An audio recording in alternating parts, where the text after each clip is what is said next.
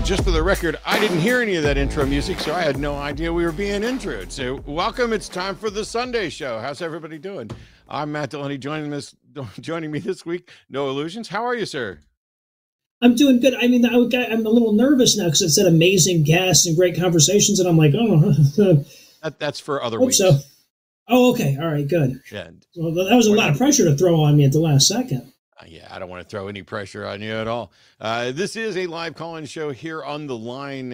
Today's May 28th, 2023. You are all welcome to call in. Generally, we will always prioritize theistic callers, so get your pastor to call in, get your grandma to call in, get your uncle who's racist and awful and thinks Jesus wants him to be that way, get him to call in, and get any of those people to call in and explain what they believe and why, maybe have some way to convince us of that. But we will also take calls from atheists as well. It's just that theist callers are always going to have priority here on the Sunday show. Jimmy is out on vacation this week, and I couldn't be happier that he's getting time off and that I get to hang out with Noah. So yeah, I know you've been busy with Zelda. Is anything else in your life right now? Not at all. Well, so I'm getting work done on my kitchen, which has been really awkward because I took a week off of work to play Zelda. So the whole time I was playing a video game 14 hours a day in my pajamas, there was these three guys working really, really hard on my kitchen the whole time, and really exacerbates how lazy I felt throughout.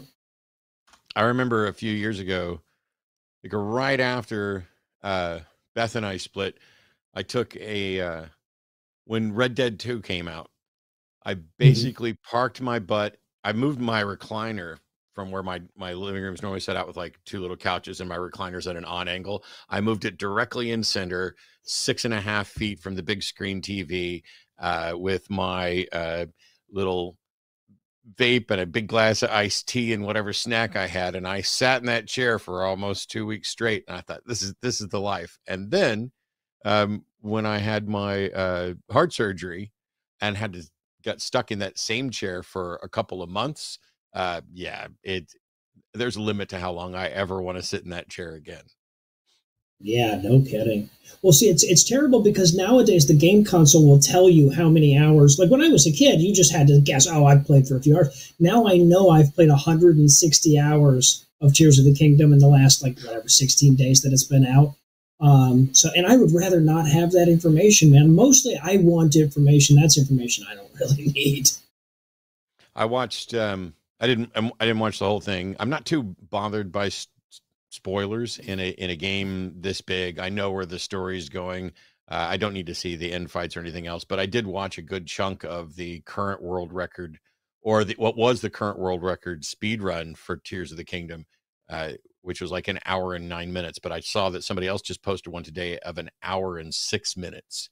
And oh, wow. You got to figure for a game where the first 10 minutes is an unskippable kind of intro sequence, that means the actual gameplay from the second you hit that first island to the end is like 1 hour.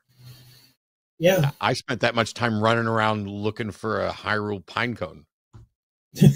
Yeah, no, the game is really built for speedruns. It's interesting that it's built for speedruns, but it's also built to spend 250 hours in. It's really hard to hit that balance. I think they nailed it, though. All right. Well, since this isn't the Zelda show, and we do have one caller on the line, I'm going to go ahead and start taking calls right now. Everybody else, you can go ahead and get your call in right now. I know we're working on potentially some audio issues and stuff like that. But as a reminder, there's always going to be a slight delay. This is just the nature of doing audio video stuff on the internet. There's a little bit of overhead involved. I'm going to do, or try to do, a better job than I often do of hitting the mute key just so that we can ask clarifying questions. For all the people calling in, what we want to know is, what do you believe and why?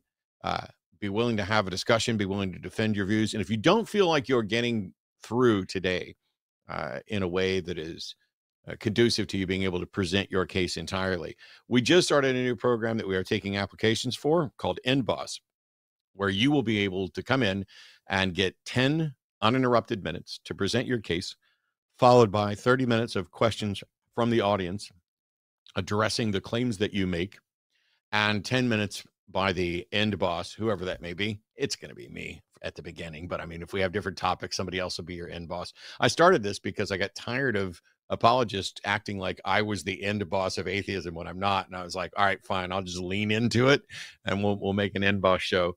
But yeah, that 10 minutes of question, and you will get the last word. But one of the key things you can do to make sure that you are selected for that show, because it is an hour-long show where we're picking someone who's not one of us to come in and basically be the guest that runs the gauntlet. One of the best things you can do to facilitate being selected for that is to call into this show and other shows here on the Line Network, and I'll get you a list of those shows as well, where you can present part of your case, have a conversation, and show that, yeah, you would make a good kind of debate-like guest as well. So starting off today, we have Joshua, pronouns are he, him, in Portugal, wants to talk to us a little bit about how to explain atheism to someone who's a Jordan Peterson fan. So Joshua, welcome to the Sunday Show on the Line. Hello, Matt. Hello. How are you doing? I'm doing well. How are you? I'm doing fine. Sorry, I'm a little nervous. I didn't expect to get called home today. No, you'll be fine. Anyway, yeah. So, yeah, I know it's a really specific question, but I was just curious because she's a really big fan of Jordan Peterson, and I've tried to explain it before, but I just don't think she understands when I explain it. Can you tell us specifically what the hang-up is, or what she doesn't understand? Well, the thing is, she doesn't understand what an atheist is, because when she said it, she basically says that atheist is a form of religion, basically. So atheists are no different from, say, Christians or any other form of religious group, basically. And I tried to explain that atheism isn't a religion because it doesn't believe in anything specifically. It is a disbelief. Mm-hmm. But the thing is that she's a big fan of Jordan Peterson and tends to use his, like how, I remember your debate, I wouldn't say debate, discussion with him, and she tended to use similar language to his, that no person's a real atheist, if you know what I mean, Matt? Well, I've certainly heard that before. I think one of the things is that for the people who are going down this line of atheism is just another religion, that's wrong, but so what if it was? Whether or not you categorize it as a religion is irrelevant to what we're actually talking about here. And we have to remember that in most cases, what we're saying is we're coming up with a label to describe someone not believing something. And you don't have a name for people who don't believe in the Loch Ness Monster or people who don't believe in Bigfoot. And so that's correct. That's a really curious position that people don't really grasp. They're absolutely going to run down this line of, oh, you must be claiming that there is no God, which is fine. You can do that. When you talk to her and you say, well, can you give an example of where the definition or understanding of atheist is relevant to some discussion you're having with her?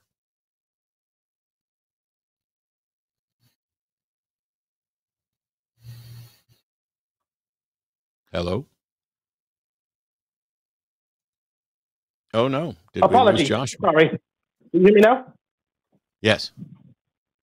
Okay. I tried to bring up the differences between agnosticism and atheism, but I tried to also say that there are people who are, say, agnostic atheists and anti-theistic atheists, if you know what I mean.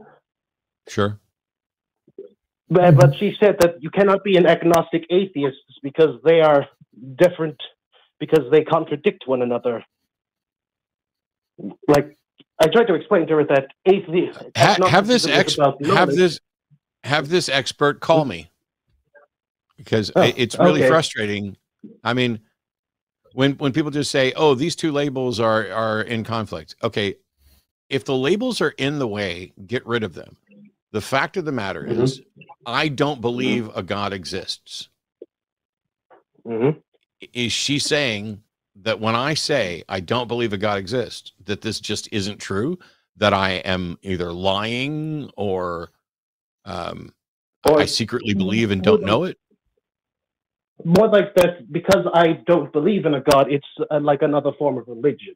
basically. I don't, so I don't care about that. Okay. Then it's more like the long she doesn't. Yes. Sorry, as my friend and co-host Heath Enright is fond of pointing out, when they say it's just another religion, are they saying that religions are bad or bad ways of assessing? More like atheists have a belief system like a religion does, like religious leaders and all that. Right, but what I'm saying is that a concession that that's a bad way of looking at the world, of viewing the world, religion? No. Right? They say it's just another religion, that unless you're accepting that religion is a derogatory comment, I don't see how that really affects the larger conversation that you're having about whether a God exists or whatever that conversation is. Yeah, but I tried to explain to her and she just kept mislabeling it, and no matter how much I tried. So you also say that if I'm misremembering this, my apologies, but she's saying it's just another religion, but she's also saying nobody's really an atheist, right? Yeah, she's basically saying that. So what could she describe this religion that people aren't really a part of but think they're a part of? More or less. No. I'm saying what is this religion that she's saying is just another religion, but nobody's actually a part of it? I don't understand that. I had a hard time. I think she was just saying that we just actively don't believe in a God, but we know that there is a God. Like, our friend basically said, yeah.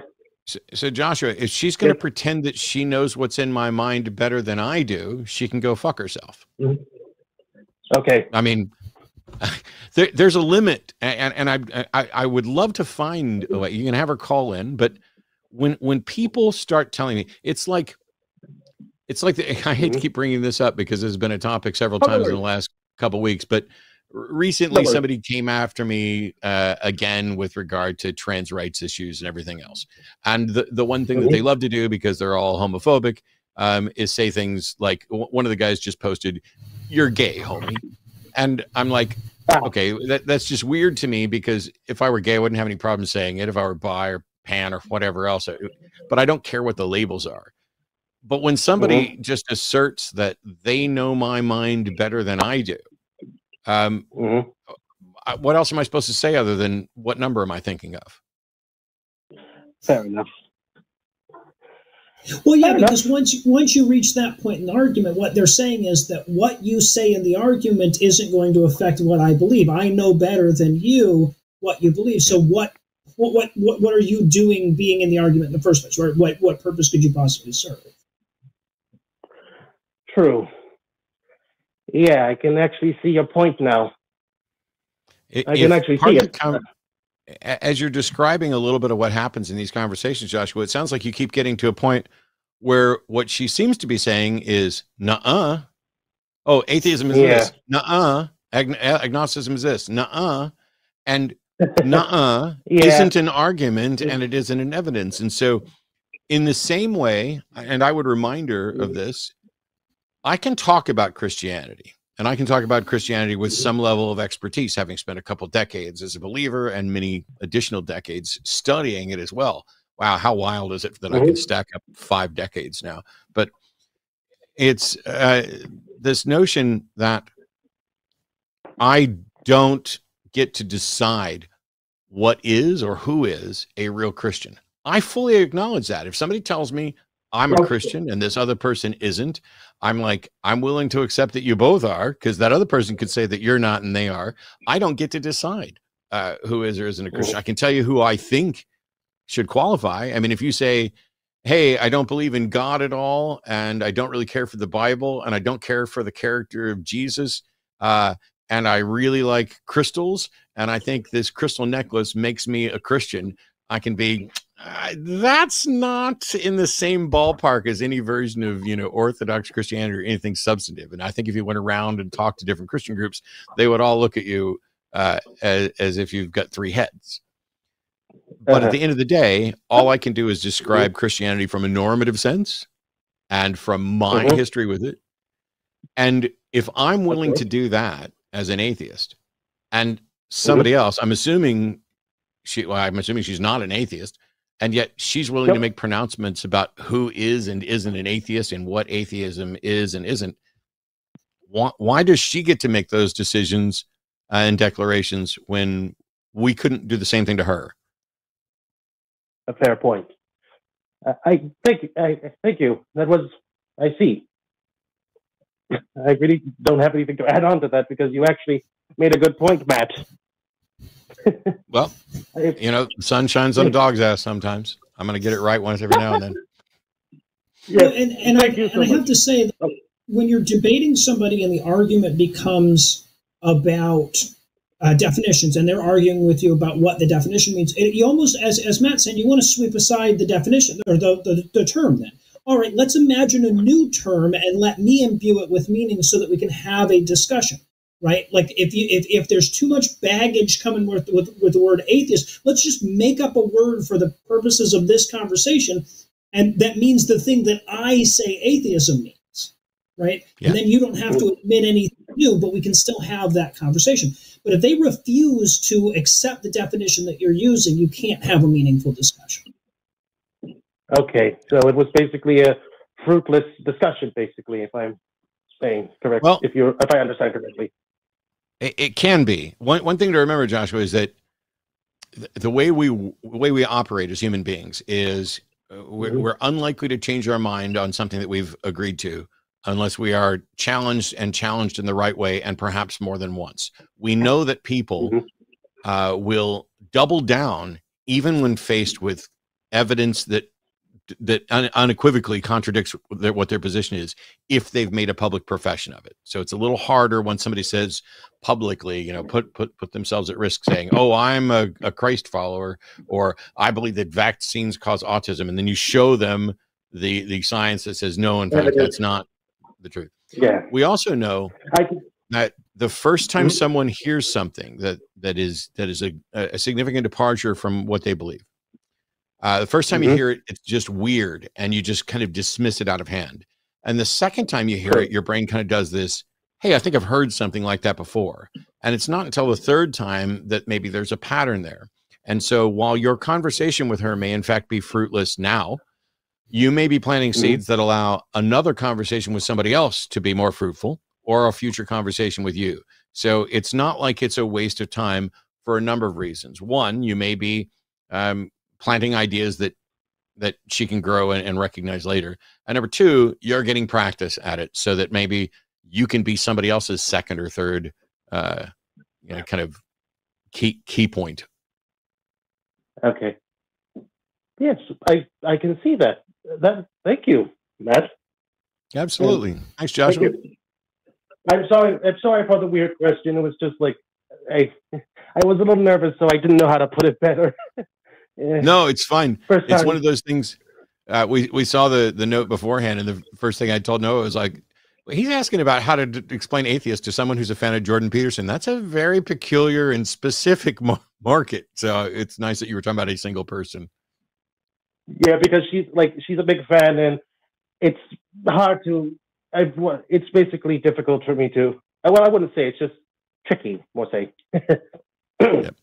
But yes. All right. Thanks, Thank Joshua. you so much, Matt. I appreciate it. Whoops. I clicked drop while he was still saying thank you, but enjoy the rest of your Sunday. As a reminder, we are a live show here on the Line Network, and there are a number of other different shows that air on the Line Network as well. For example, Mondays is always Skeptalk. And while Monday was supposed to be a different Skeptalk, that has now changed. I will be doing Skeptalk with Paula Gia tomorrow. Let me tell you, I love getting to work with Paul. It's so cool that we're going to get to do a Monday Skeptalk, because I haven't actually had a chance to dig in on that show yet. On Tuesday, another episode of Dying Out Loud, this time with Aaron Lewis, who was my guest last week on the Hang Up on Wednesday. I will have Apostasy, Stacy Apostasy, on the Hang Up this coming Wednesday, and Katie and Ben will be back again on Thursday for another Transatlantic Call-In show. Next Sunday, we return to the normal, normative, maybe typical I don't know, Sunday show with myself and Jimmy. All of these are call-in shows, as are all the shows on the line. And while we've got at least one caller on hold right now, the number to call into the show is 720-619-2288, or you can do it online through callinstudio.com/show/ well, the link is down below. It's just a little longer than I can actually show/the line. There we go. And that'll ask you for your name, your pronouns, your topic, or question. Yeah. Let me ask you a quick note before we get on to the next caller. Setting aside the notion that we're talking about someone who's a Jordan Peterson fan or has acquired some confusion through some mess, we kind of hashed out let's throw the labels out if they're getting in the way and actually have a conversation about what we mean. What has been in your interactions with not necessarily professional apologists, but I mean just the average theistic apologist who seems to be coming up against a non-believer for the first time? Is there something that's been you've experienced that's like repetitive and particularly frustrating, that's been like, every time it's this, or this happens so often that it annoys the crap out of me, or I wish I had a better answer for it? I don't know that there's anything that I wish I had a better answer for. There's a lot of stuff I wish they had better questions for, you know? I find a lot of the times they ask me things that are so basic and silly that it's like, oh man, I studied anti-apologetics for this, you know, like let's get onto the interesting stuff. Let's get onto the meat and potatoes, you know, because they'll say things like I've literally had more than, I should point out to those who don't know, I live in South Georgia. I live in a very small town. I've had more than one person try to defend the existence of Jesus by asking me how the people in the BC years even knew what year it was if it wasn't for Jesus. What were they even counting down to? So, like, you know, you get a question like that, and you're just like, wow, man, I really want to go back on Matt's show and hang out with him for a while. I think it's funny. You know, granted, this may be a slight chip on my shoulder. I don't have a degree in anything. I'm entirely self-taught, although I don't take a lot of credit for that, because it's easy to be self-taught when there are absolutely brilliant people out there, both creating audio and video content and writing books and publishing things. So and you know, in the modern internet-based age, it's not that difficult or impressive, in my view, to be self-taught and to have a good understanding of things. But the theists, I did a debate yesterday. I'm going to do a debate review of it later. It's a philosophy guy from the UK. But theists, apologists, I've said recently, the Muslim apologists that I've interacted with are observably at a lower tier than the Christian apologists I've interacted with. That's where I hear some of, not all, but some of the dumbest arguments out there. And the thing that's frustrating is that I've spent 18 plus years doing this and taking calls. And in order for me to do it, in order for me to put myself out there live, I have to begin by saying I'm not an expert in anything. I'm talking about what I know. I could be wrong. I don't have access to a database. We're not going to be able to do research live on the calls. And yet the theists don't seem to have not only any expertise, but any understanding even of their own religion, of their own holy book, of its past, of the arguments for it, and don't even know who wrote what, or in what language it might have been written, or what changed in different versions. None of this. They know that Jesus Christ is Lord. And somehow or another, while I don't claim any expertise, I've had to become at least passably knowledgeable on a variety of different philosophical disciplines like epistemology, skepticism, critical thinking. I've had to learn little tidbits of Hebrew and Greek and Aramaic and biblical authorship. And this, by the way, is if we just narrowed it to Christianity. And then cosmology and biology and evolution, right, and the field of abiogenesis. And it's like, why do we, as the people who just don't believe the explanation that this group is offering, have to know 500 times more about so many different subjects than the people who are like, nope, it's just silly for you to not believe in God. It's obvious. Look at the trees. Yeah. Yeah, no, and like you say, it always ends up bleeding into something else, right? Like they'll say, like, I have a question for you about evolution. Oh, okay. And then the question's about abiogenesis. And you're like, that's not evolution. And then the question is about the Big Bang. And you're like, that's not abiogenesis. For Christ's sake, we're not even in biology anymore, man. Yeah. Yeah. If you don't know the difference between biology and chemistry, and between chemistry and physics, yes, it's everything. And when we get out of the hard sciences, where we're talking about chemical interactions, we're talking about like I breed snakes, and I'm getting ready to do some videos for our Epic Loot Exotics on genetics. I'm not a geneticist, but I know quite a bit about it. And so I'm going to be teaching a little bit about the difference between recessive traits, incomplete dominant traits, codominant traits, alleles, allele frequency, and whether or not there are some traits that, despite being incomplete dominants, reside on the same allele, and so they'll produce like things that are called like act like super or allelic combos that do extra. But there's a lot to explain and dig into there.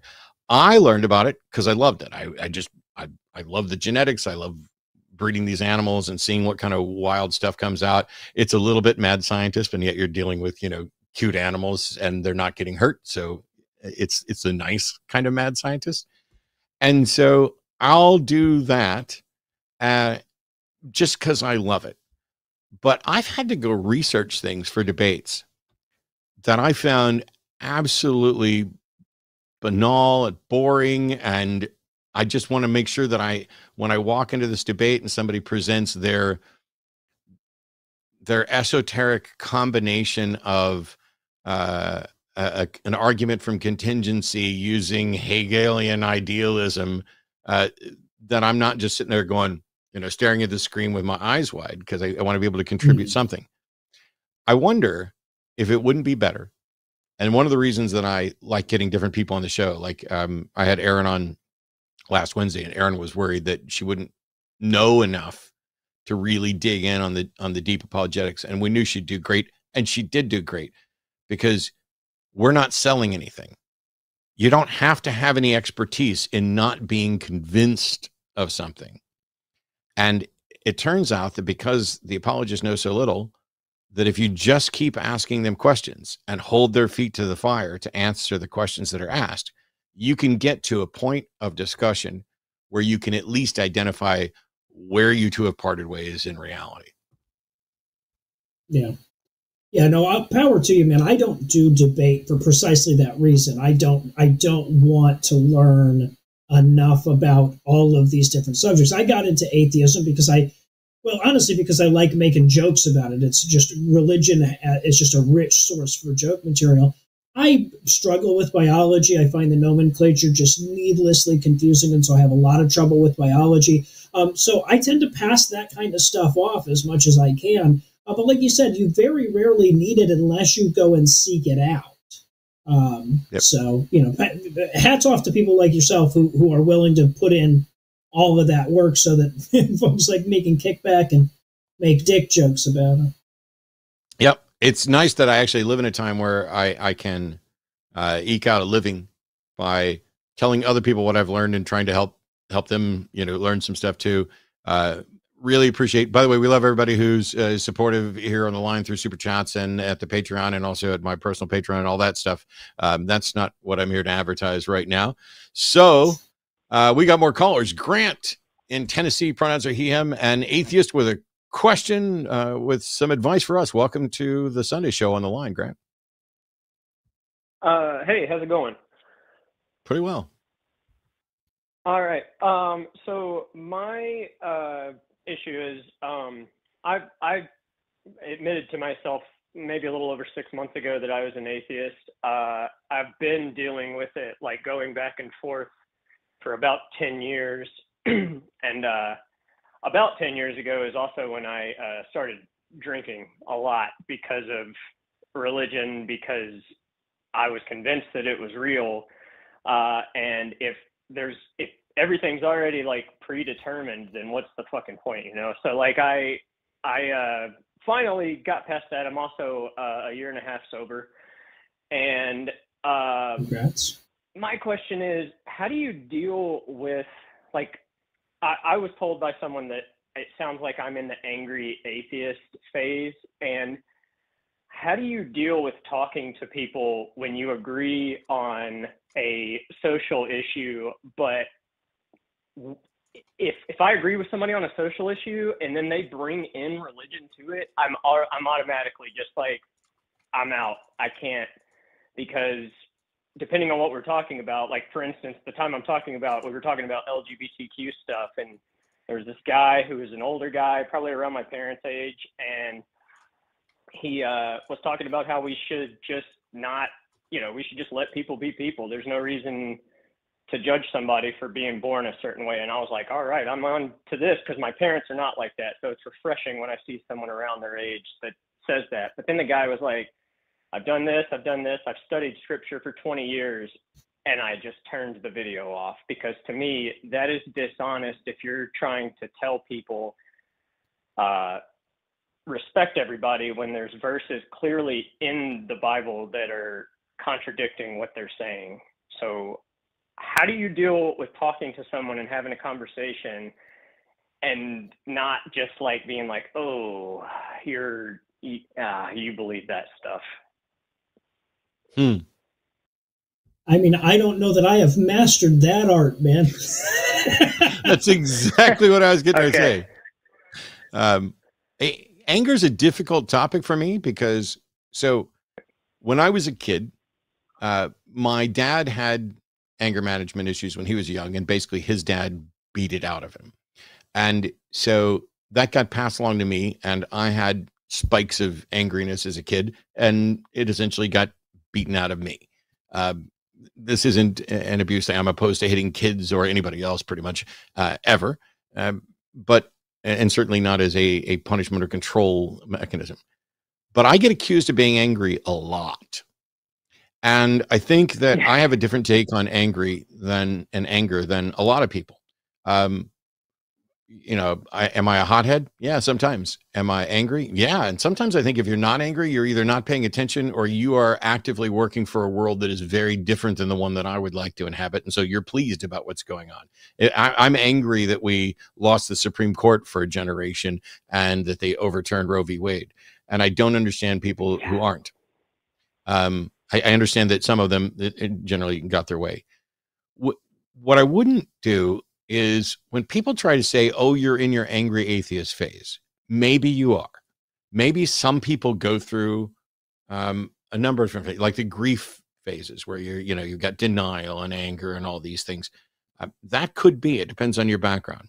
But also it may be that you're just aware and constantly feeling irritated, angry, frustrated, or at least viewed that way from their perspective over things that you should righteously and justifiably be irritated, angry, and frustrated about.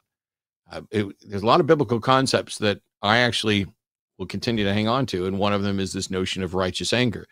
If you're not outraged that the Catholic Church is a criminal organization that's been shuffling pederast priests around for forever, I don't know what the heck could be wrong with you. Now, what often happens with me specifically is that on these shows, we end up having heated discussions. Not everybody's equipped to have these discussions. And some people, and I don't tend to take much crap. If I've gone to all the trouble to learn something and have to know, like I was saying before, 20 things, 20 different subjects better than you in order to be able to have this conversation. If I ask a question, answer that question, not what you think that question is leading to or some other question related to it, because I'm just going to keep pushing back until I get the answer to that question because I'm going somewhere. And I think the people who have watched the show and participated and had good calls figured out really quickly, oh, if I just answer honestly, even I don't know, whatever it is it's Matt's asking, then we move past this little, Rams butting head moment, and we get to go on to have an actual conversation. If you're finding yourself, if you're looking at yourself and saying, gosh, I'm just too angry. I'm too irritated. There's too much stuff happening here. I just cannot take another one of these people saying, heaven needed another fucking angel. Then you're the best person to assess your psychological state to some degree. And go ahead and take a break. You don't owe anybody a conversation. You don't owe anybody a debate. You don't owe anybody an explanation for who you are. And you're not required to listen to somebody else's blathering about their magical friend who hates gay people. If it's other people trying to say that you're in your angry atheist phase or that your response to something is too over the top, it's possible they could be correct. And it's possible that they're using this as a manipulation tactic to get you to stop talking about it because what you're saying makes them uncomfortable. Every situation is going to be different. I don't necessarily know how to assess the one you're in.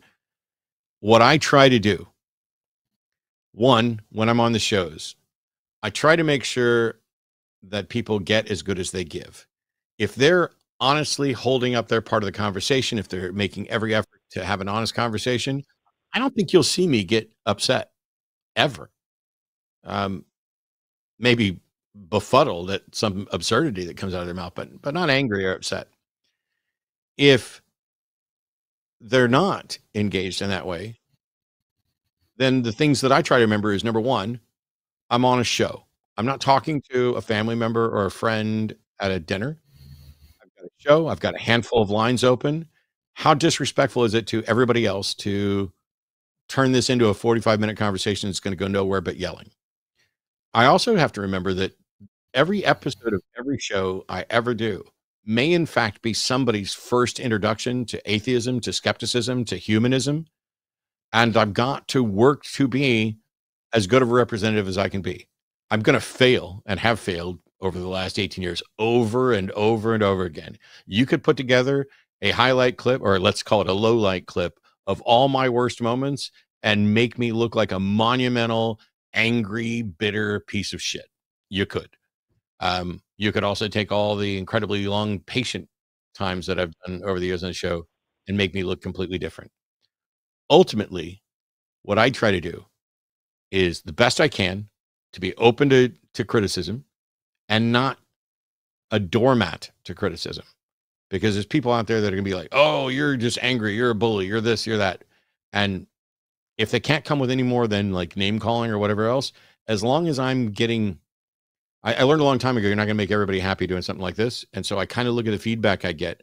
And as long as the good is kind of outweighing the bad, if the positive things of, hey, you helped me understand this, or I'm no longer a theist because of that, if that continues to outweigh the, you're an asshole and God wants me to shut you down, then I think I'm doing okay.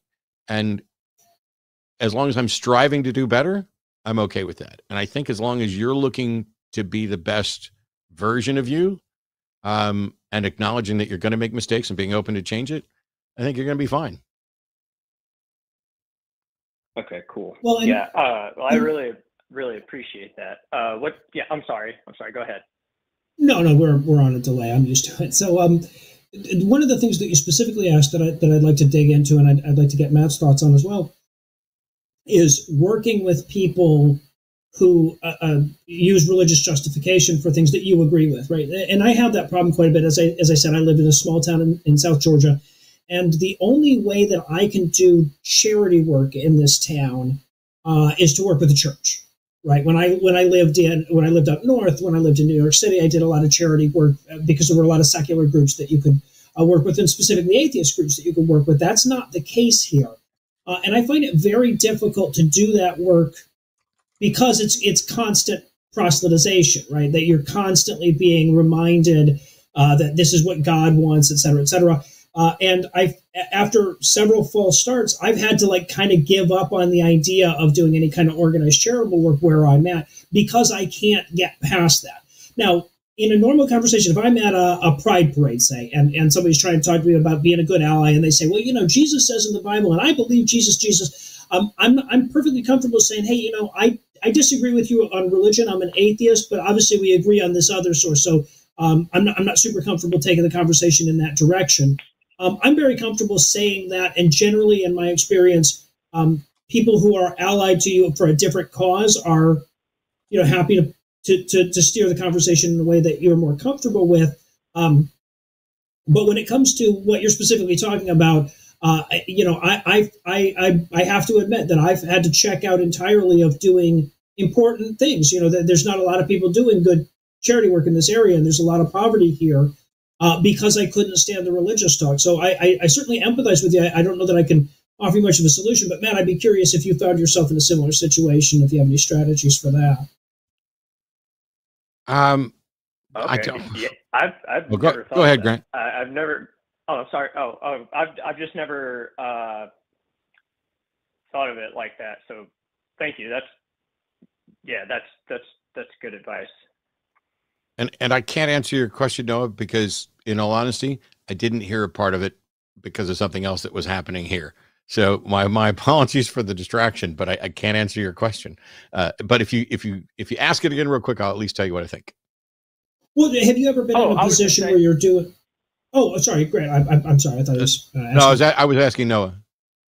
Oh yeah. So have you ever found yourself in a position where you're doing charity work or you're working for some social cause that you believe in, and the tone of it is so religious, and the organization that's doing it is so religious that you can't be a part of it, or that you're uncomfortable being associated with it? Not by the time I'm actually working with them, but there are people I've avoided working with because of that. And both with regard to, like, I have worked with churches. I've done debates in churches. I've been paid by churches.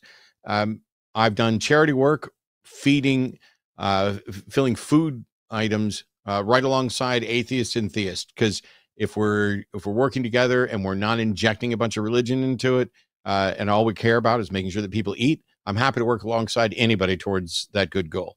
But if I find out that, like many of the homeless charity efforts that we have here in Austin, because we have a massive homeless population, they will meet under the overpass at I-35 at 6th Street or so, and have an entire church service where they essentially hold someone hostage to the gospel in order to get a sandwich. I won't work with them. I'd rather just give the people the sandwich. I'd rather give them the socks and the toothpaste and all of that stuff.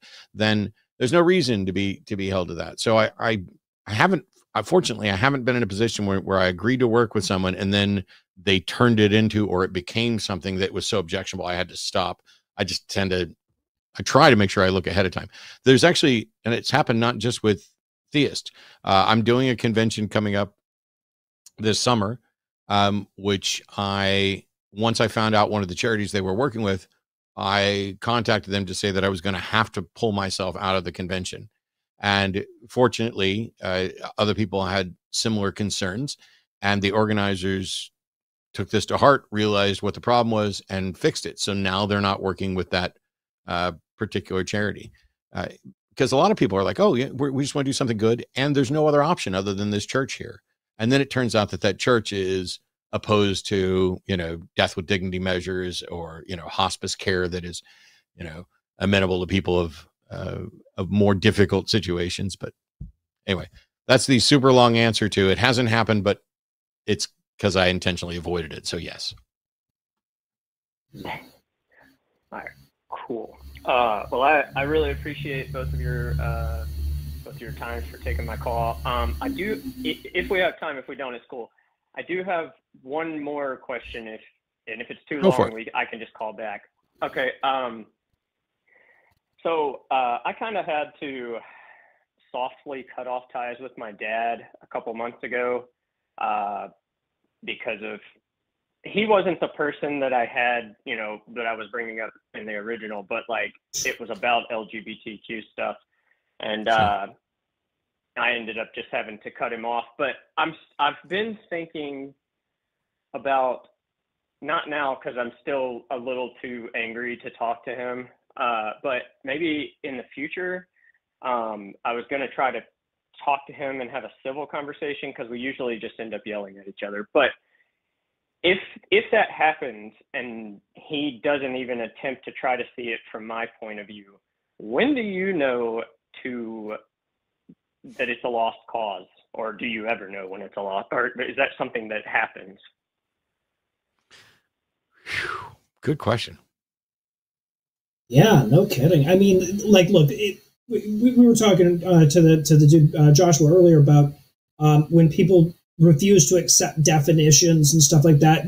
There tends to be a spot fairly early in a conversation, especially if the conversation is formulated as a debate, where it's clear whether or not somebody is speaking to you in good faith, whether they're trying to convince you, whether they're trying to convince themselves, et cetera, et cetera. I don't know that I have, a heuristic of like, this is where I cut it off. But, it sounds to me like you're going into it sort of expecting that. And my advice would just be to make sure that you really just dip your toes in the water on that.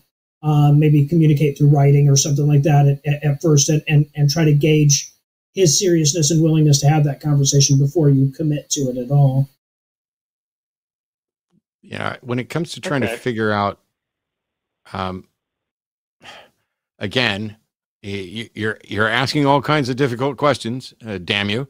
But I don't know that there's any way to come up with a clear, correct answer on that, because a good chunk of it depends on how much you want to put up with, and so I have specific limits that. I mean, it's not like I can say, oh, my limit is this. It's something I can't describe or identify clearly and say, oh, if this happened. I can tell you that, for example, if my parents were anybody, any relative of mine were disrespectful, rude, transphobic repeatedly towards my partner, I don't need them in my life anymore. I don't care that we're related by blood. That's not enough on its own for me to keep someone in my life who's being toxic. And so every time I have an interaction with someone who I have these serious disagreements with, or where we're just not going to see eye to eye on things, I just have to say, hey, do I want to put up with this anymore? Is it worth me? I don't want to make every relationship a sort of cost benefit analysis. That's not quite it, but it is in a way. Is there anything, what am I getting out of this that makes me want to keep putting up with it? If you walked into your family member's house and every time they're like, hey, look, it's the stupid fucking godless heathen here to eat dinner with us again, how long would you keep going back for that? And how much does that kind of clear over the top bizarre example, how different is that from what you're actually dealing with? If you're dealing with everything except for those specific words, if that's the attitude that's being directed at you, if you're not being valued and respected as a person, if your loved ones aren't being valued and respected as a person, I mean, for me, I don't need that. Maybe I'm a jaded 54-year-old who's like, you know what, mom, dad, brothers, sisters, family members, get fucked. I got my own life. I'm doing maybe I'm unique or different in that area. But as much as it would hurt to not have a relationship with some of my family members, I know some of the circumstances under which I would absolutely stop having interactions with them. And you guys got to make up your mind where you're going to draw the line. Yeah. Okay. Well, I appreciate it. My goal now that I don't have religion anymore, and I do feel like, as far as I know, this is it. So I'm going to try to, help people that I went through the whole, like, I was homeschooled. We were Southern Baptist in Mississippi, got in trouble for asking if we were going to church, that kind of stuff. So, and I was in that, like, I remember denying, I remember saying, I don't think I believe in science. And, it's like, I want to help people, but I'm trying to, I know how easy it is to just deny stuff. Because I mean, if I'm sitting there, someone showed me, what is it called? Quantum levitation. And I was like, oh, that's not real, because I just didn't want to admit it. I was sitting there fucking looking at it and I was still denying it. So like, but now I've changed. So because of that, I know that other people can change too. So, you know, I'm a cis white guy in the South. I'm kind of at the top of the food chain as far as social stuff goes. So I'm just going to try to use my privilege to help people. Yep. So trying to strengthen my arguments for that stuff. Sounds like a plan. And one of the key things, which I said in the last call as well, is you don't owe anybody an argument or an explanation. And so if the process of trying to explain it or argue with someone about it is getting in the way of actual understanding or doing good, stop talking and get back to doing good. Okay, cool. Well, man, I really appreciate both of your time. Oh, go ahead. I'm sorry.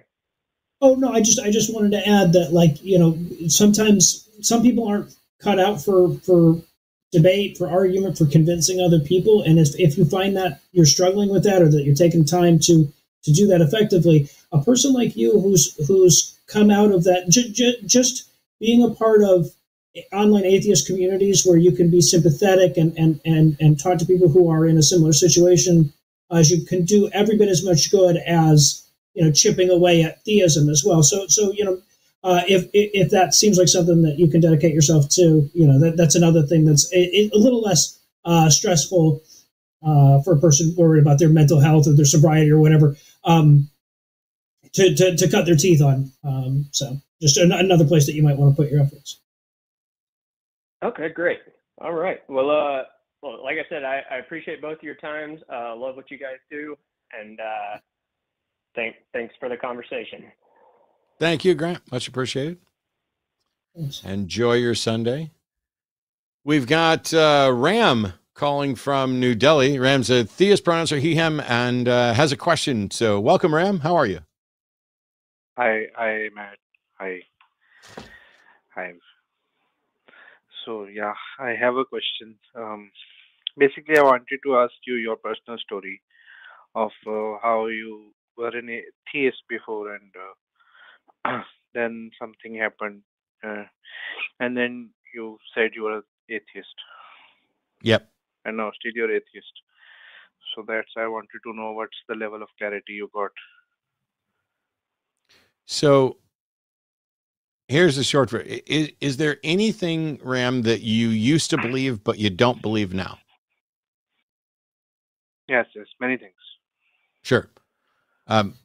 So maybe this will make sense to you. So belief, I don't think, is subject to will or choice. I didn't choose to believe that a God exists, and I didn't choose to stop believing. I was convinced that a God existed, and it turns out I was convinced for very bad reasons. And when I found out those reasons were bad, the belief just vanished. It's like I'm a magician. If I were to show you a mind reading trick and you were to conclude that I was actually psychic and can read your mind, and then I showed you how I did the trick, I think it would be impossible for you to keep thinking that I'm psychic. You would just stop believing that I'm psychic, because now you have a better understanding that you were convinced of something for bad reasons. And so for me, that's a complete explanation, or a nearly complete explanation, of how I went from being a theist to being an atheist. I wanted to prove to others that what I believed was right. And in the process, I found out that I didn't have good reasons. And in the 20 years intervening, I haven't found anybody who has good reasons, including people who debate it as their job. And you know, it's not like every aspect of science could be presented in court as evidence, and yet God beliefs and supernatural things cannot be accepted in court as evidence. And I mean, what more could you need? If I can walk in and say, hey, I shot this person because I happen to be holding a gun, and I have a nerve problem with my hand that causes it to twitch, and we were able to show all of those things that might be considered mitigating circumstances. It may not, but at least it would all be accepted that maybe my responsibility for shooting someone is scientifically justifiable and not magic, like is the case with what's his name who ended up getting off. But I couldn't walk in and say, hey, I was holding the gun and an angel pulled the trigger. Yeah. What is your view on fate? You don't believe in fate also, right? Believe in what? Fate or destiny. Oh. Or like, yeah. Well, I'm not completely sure. What's your thought on fate or destiny? Well, I think God is very. Oh, yeah, you can please say. Oh yeah, I was getting Noah in on this. Hang on. Yeah, no. I believe in determinism. So I guess that's like fate, except that it's not consciously directed by a deity. Yeah, I'm pretty much in the same position that the universe is at least softly deterministic, but that doesn't mean it was the fact. If we rewound the universe, which we can't do, it seems likely that it might play out in roughly the same way. Although we don't know what quantum indeterminacy and little variations, how much it can amplify and change things. Whether it plays out the same way or not almost doesn't matter to me, because if it played out exactly the same way, that still wouldn't mean that it was determined by some mind. Like some being didn't pick. Like there's no reason to think that there was a God who sat back and said, I'm going to create a universe and set it in motion so that on this particular day at this particular time, Matt and Noah are going to be doing a call-in show and get a call from Ram to discuss fate. Right. Even if that was absolutely what was going to happen if you restarted the universe, as Noah was saying, there's no reason to think it was consciously guided towards that. So it almost doesn't matter to me. Okay. So I'm curious, what do you believe with regards to fate, man? Well, I am also of the same deterministic opinion, but like for me, like I think it does get muddled, the concept of some agent directing some force. I don't know. I am quite confused. Well, that can be very frustrating, but quite confused, at least if you're willing to say, hey, I don't necessarily know what the right answer is, and I'm not going to pretend that I do. Maybe about the best position one could be in. Yeah, it is always better for the mental health to be atheist than to be a theist. Well, it is definitely difficult, I think, for a lot of the theists that I know who have to come up with a reason why things happen. When I can just say, well, I can look back at the tragedy that has occurred in my family, say, or in my town or in my country, and I can say, that's a terrible tragedy, and what can we do to mitigate that and help it not happen. Whereas a lot of the theists that I know have to then figure out why God would allow that to happen, and that causes a lot of theological strain in their mental health, as you're saying. So I think there are definitely degrees to which believing that there's a deterministic, like that there's a God determining what's going to happen, is it makes it a little easier. It makes it a little easier to say that it's going to turn around, etc. But I think it's far outweighed by the ability, the inability to accept sort of the randomness of misfortune.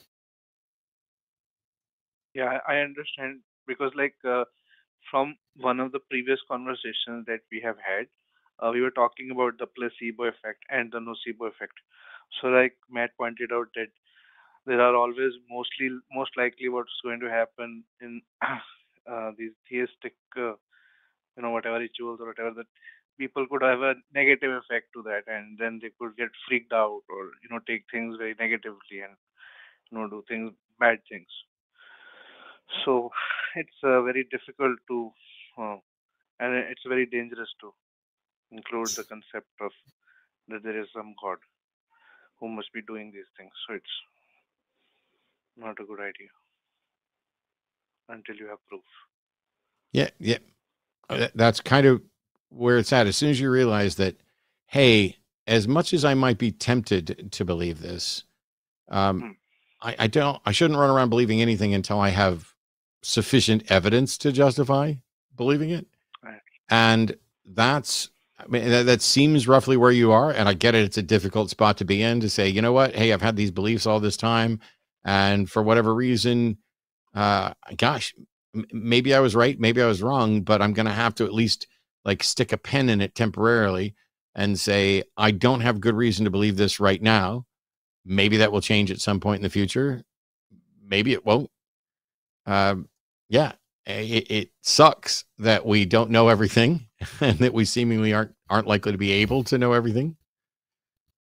But yeah, I think you're at least on the right track of being willing to question things and to acknowledge when you may not have a good reason to believe something. Okay, thank you for talking to me. And it's great to hear from atheists. There are very few here. Great. Well, thanks so much, Ram. Thank you. Yeah, thanks for the call. It's a wild place to be in.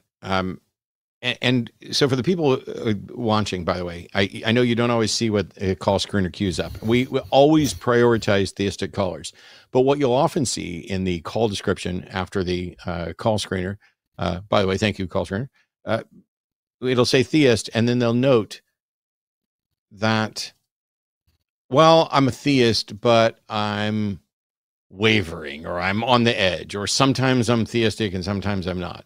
And generally speaking, if somebody just says they're a theist and they have a question for us, like, why did you stop believing? Or did you ever believe? We'll answer those. And then I will push back on them saying, well, now that we've answered your question, you're a theist. Tell us what you believe and why. And in Ram's case, what we got was, without having to push back much, we got someone who's just honestly saying, I have believed this for a while, and now I'm realizing maybe I don't have good reasons for believing it. And I'm not ever going to claim that I'm the one doing it right.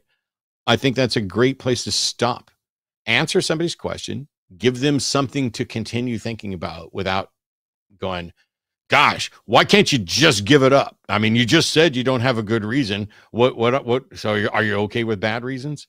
I've done things like that in the past. And I don't know that it works out that well. Yeah, I find it interesting. I very often get that question from theists of what happened to make you an atheist. I was never really a believer to begin with, so it's not as dramatic a shift as you had in your life, Matt. But I think they always kind of want, and this isn't, I don't think, true in Ram's sense, but they kind of want like a theatrical story, like they want a scene in the movie where Matt stopped believing in God, because I think they can look at that one moment and then they can say, like, oh, if I can undo that moment or create the anti-moment or figure out when it was that you started to become angry with God or whatever, then that's going to help them believe that you got there for the wrong reason, or that it was this finite thing, that if only this one thing had been different, then you wouldn't believe. And that answer of like, yeah, I just honestly looked at the evidence and it's kind of silly. That's the last thing that they want, I think. I remember early on, I got a lot of things like that, where it was, who hurt you? What happened to you? I'm so sorry for what this church did to you. I used to, granted, I would love to pull up some emails that I got from people over the years. Unfortunately, many years of my emails were fucking stolen by an organization that I left instead of letting me archive them off and keep them. So fuck you.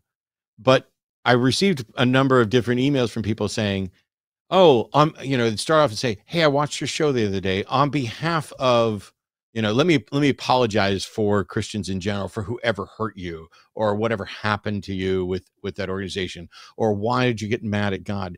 And the people who have heard kind of my atheist testimony and actually paid attention to it stopped doing that, because I'm an atheist because I wanted to be a better Christian. Right. I wanted to be able to provide a defense for my beliefs, because I didn't want to, I was a believer. I didn't want to get to heaven and have God say, hey, you were supposed to go out there and tell people about me. You were supposed to do this. Why is this guy who you love like a brother and lived with for years, why is he burning in hell? I gave you the opportunity to witness to him. And so I set out to find a way to present Christianity truthfully and honestly to an atheist, and in particular, a skeptical atheist. And it turns out if you actually do that, it will backfire spectacularly. I'll bet money on it most of the time, because it's the same thing we see happen from kids who are sent to universities, specifically Bible universities. If the Bible university has has courses on critical examination of the Bible, there's a good chunk of people who wind up leaving or abandoning or not being able to maintain their religious faith after that. Textual criticism of saying, okay, let's try to find a way to do kind of exegesis, but in a way that should appeal to anybody, where you don't have to begin with belief and let God try to guide you to some understanding of it. But what does the text actually say? What evidence do we have for it? You know, what good reasons can we have for believing? Yesterday's debate was with a Catholic who openly admitted that he may be viewed as heretical by some other Catholics, because he was saying, hey, yeah, if there's other non-human species out there, maybe, you know, like, we'll just use Klingon as the placeholder because we went with it there. Jesus could have been, in the way the Athanasian Creed talks about Jesus being holy God and holy man, he's also holy Klingon, holy dog, holy whatever, sorry, and holy as in fully, not H-O-L-Y, but fully man and all that other stuff. It is kind of strange to watch people pretend, and it is pretending, I don't care who finds it insulting, that the concept of the Trinity makes sense. It just doesn't. I am all God and all man, and also so is this other thing. We are all three the same, and we are different. It violates the foundations of logic. And yesterday, this guy tried to use it to say it was, in fact, the foundation of logic, and that Jesus Christ is the actualization of identity or non-contradiction, that type of thing. He excluded middle, but I'll do the debate review another time. We got callers. Here's an interesting question. I'm not even gonna, I'll just start this. Rob in South Georgia, and atheist pronouns are he, him, has a question for us about atheists in church. So Rob, welcome to the Sunday Show on the line. You're live. Hey, thank you for having me. How are you guys today? I'm doing all right. Doing good. Excellent. Hey guys, so this seems like a really stupid question, but I feel like maybe and certainly not everybody, maybe the best thing I could do for society right now is to go back to church and just be like secret agent, because I feel like every time anyone leaves the church, it's always the smartest person in the room, and the church keeps getting dumber and dumber and more extreme. And maybe if I went back, I could add some intelligence and moderation, maybe. Any thoughts there? Wow, undercover atheists in churches. And like at the exact same moment, both me and Matt went, that's interesting. So I don't know, man. I don't think I could do it. Yeah, I definitely I don't want to. No, I definitely see the purpose in it, but no, Matt, by all means. Well, in some cases, you have examples of this in the sense of the Clergy Project. The Clergy Project is a group of non-believing ministers, preachers, pastors who, while they were in the ministry, believed, and at some point stopped believing. Many of them are still anonymous, and many of them are still in the pulpit. And so you have these circumstances where not only is there a non-believer there, but they're the ones that are picking and preaching the sermon. And what some of them have done, full disclosure, while I have nothing to do officially with the Clergy Project members can reach out and say, hey, I'd like somebody to talk to. And on a couple of occasions, people have said, can you put me in touch with Matt? I'd like to connect with him. So I've offered unofficial, inexpert counseling and conversation with some clergy project members. And so I ran across some that were like, wouldn't it be best for me to stay here and start changing my sermons so that instead of preaching the gospel the way I used to, I start preaching goodness the way it should be. And I start moving towards a more humanistic approach, and where I start to challenge the long head beliefs and things that are part of the doctrine of my particular version of religion. And my answer is, I have no idea. I genuinely don't. Is your church going to get together and fire you, vote to fire you? I think oddly enough, the biggest indicator of whether or not a pastor is likely to be able to stay in their church once they start doing that is by the average hair hue of the people in the audience. Because the closer it gets to blue-gray, the more likely they are to be very rigid in the religion that they've been in for 50, 60, 70 years. If it's a different hue of blue, then they're likely to be younger and they're dyeing their hair. And then you may be able to get away with stuff like that because they'll probably be just as happy in a Unitarian Universalist church. As the average person sitting in the pew, depending on your church, I don't see any real... Yeah, I mean, I got that part, but I mean, depending on how many people are there, I don't see any likelihood that the average person sitting in the pew is going to achieve anything by being the smartest person in the room who also doesn't believe this stuff. I don't know what impact you can have on the church. Now,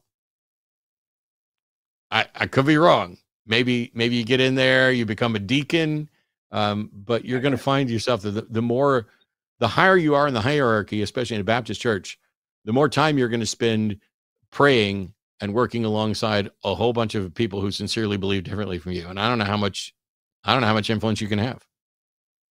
Well, and along the way, you would actually have to, in the interest, when they put like people undercover in the mob, sometimes they have to do some pretty unsavory shit to maintain their cover. I feel like along the way, you'd have to compromise your morals quite a bit.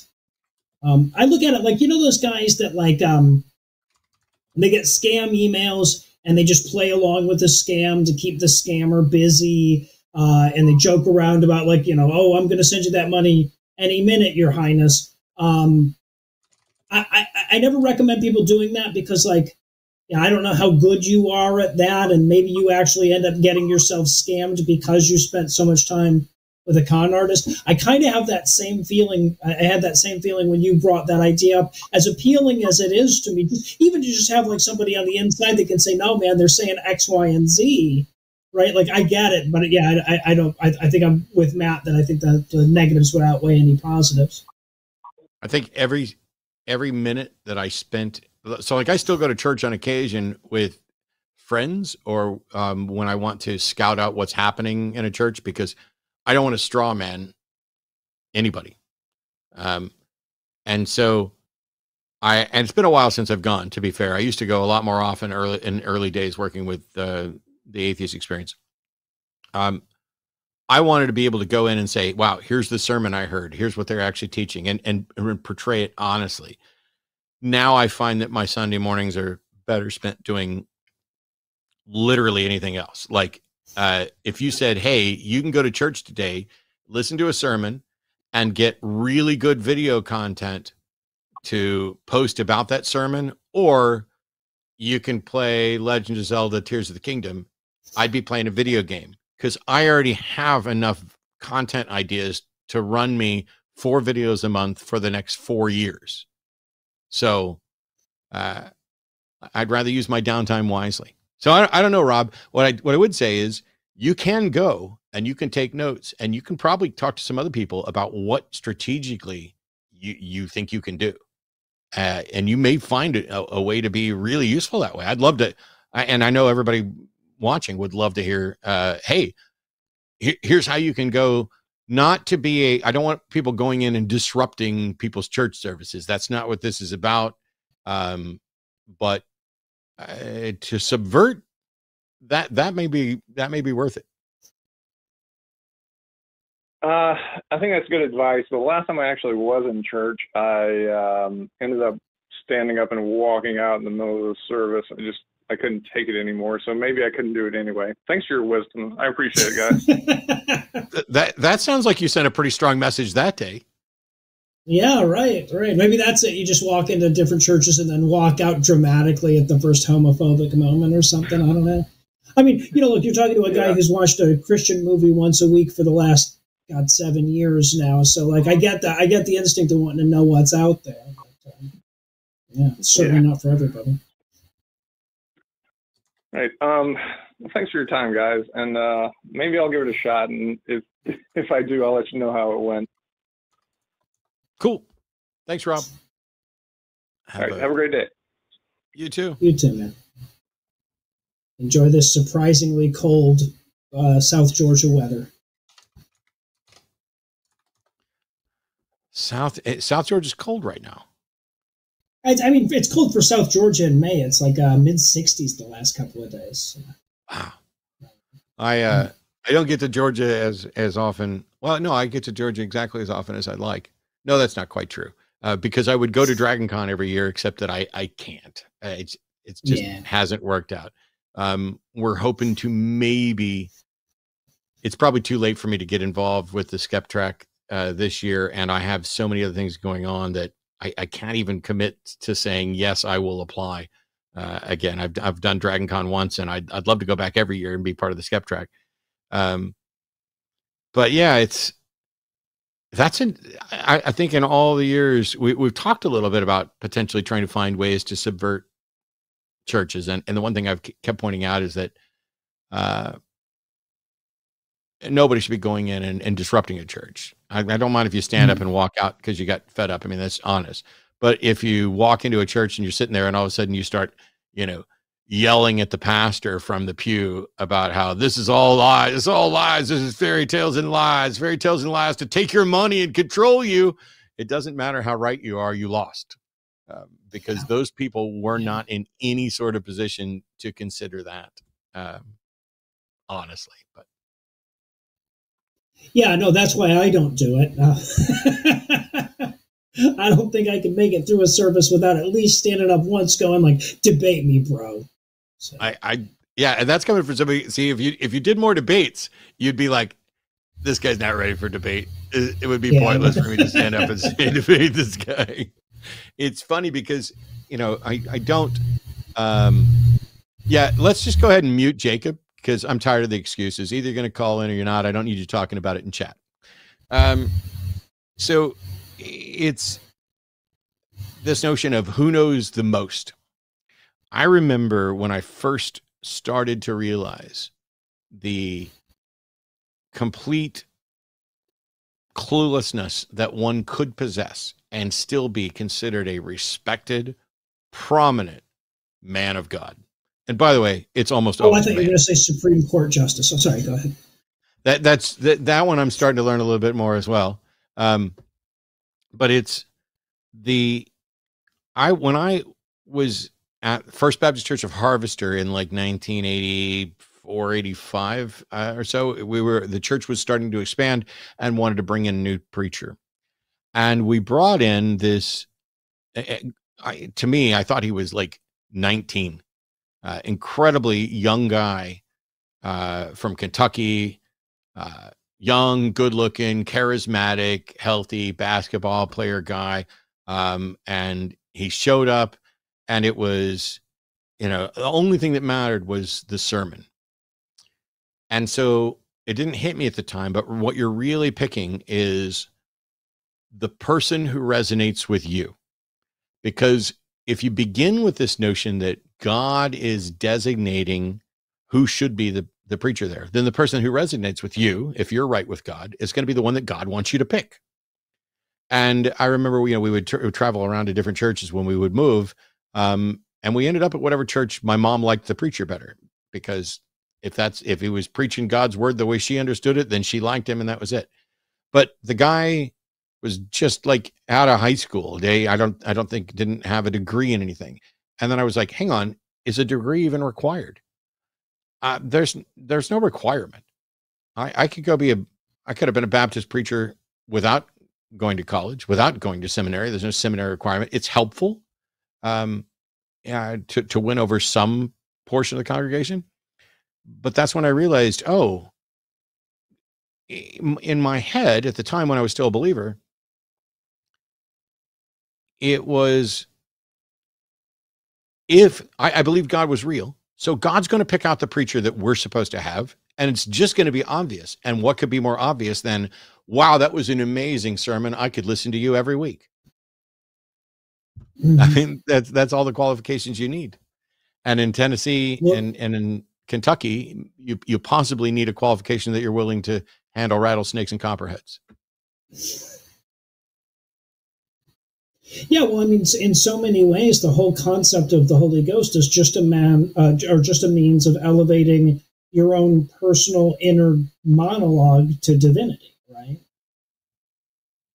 Yep. It is. It's amazing how much God agrees with me, and always has. Isn't it, though? Yeah. So I'll apologize potentially in advance. We'll see how this goes.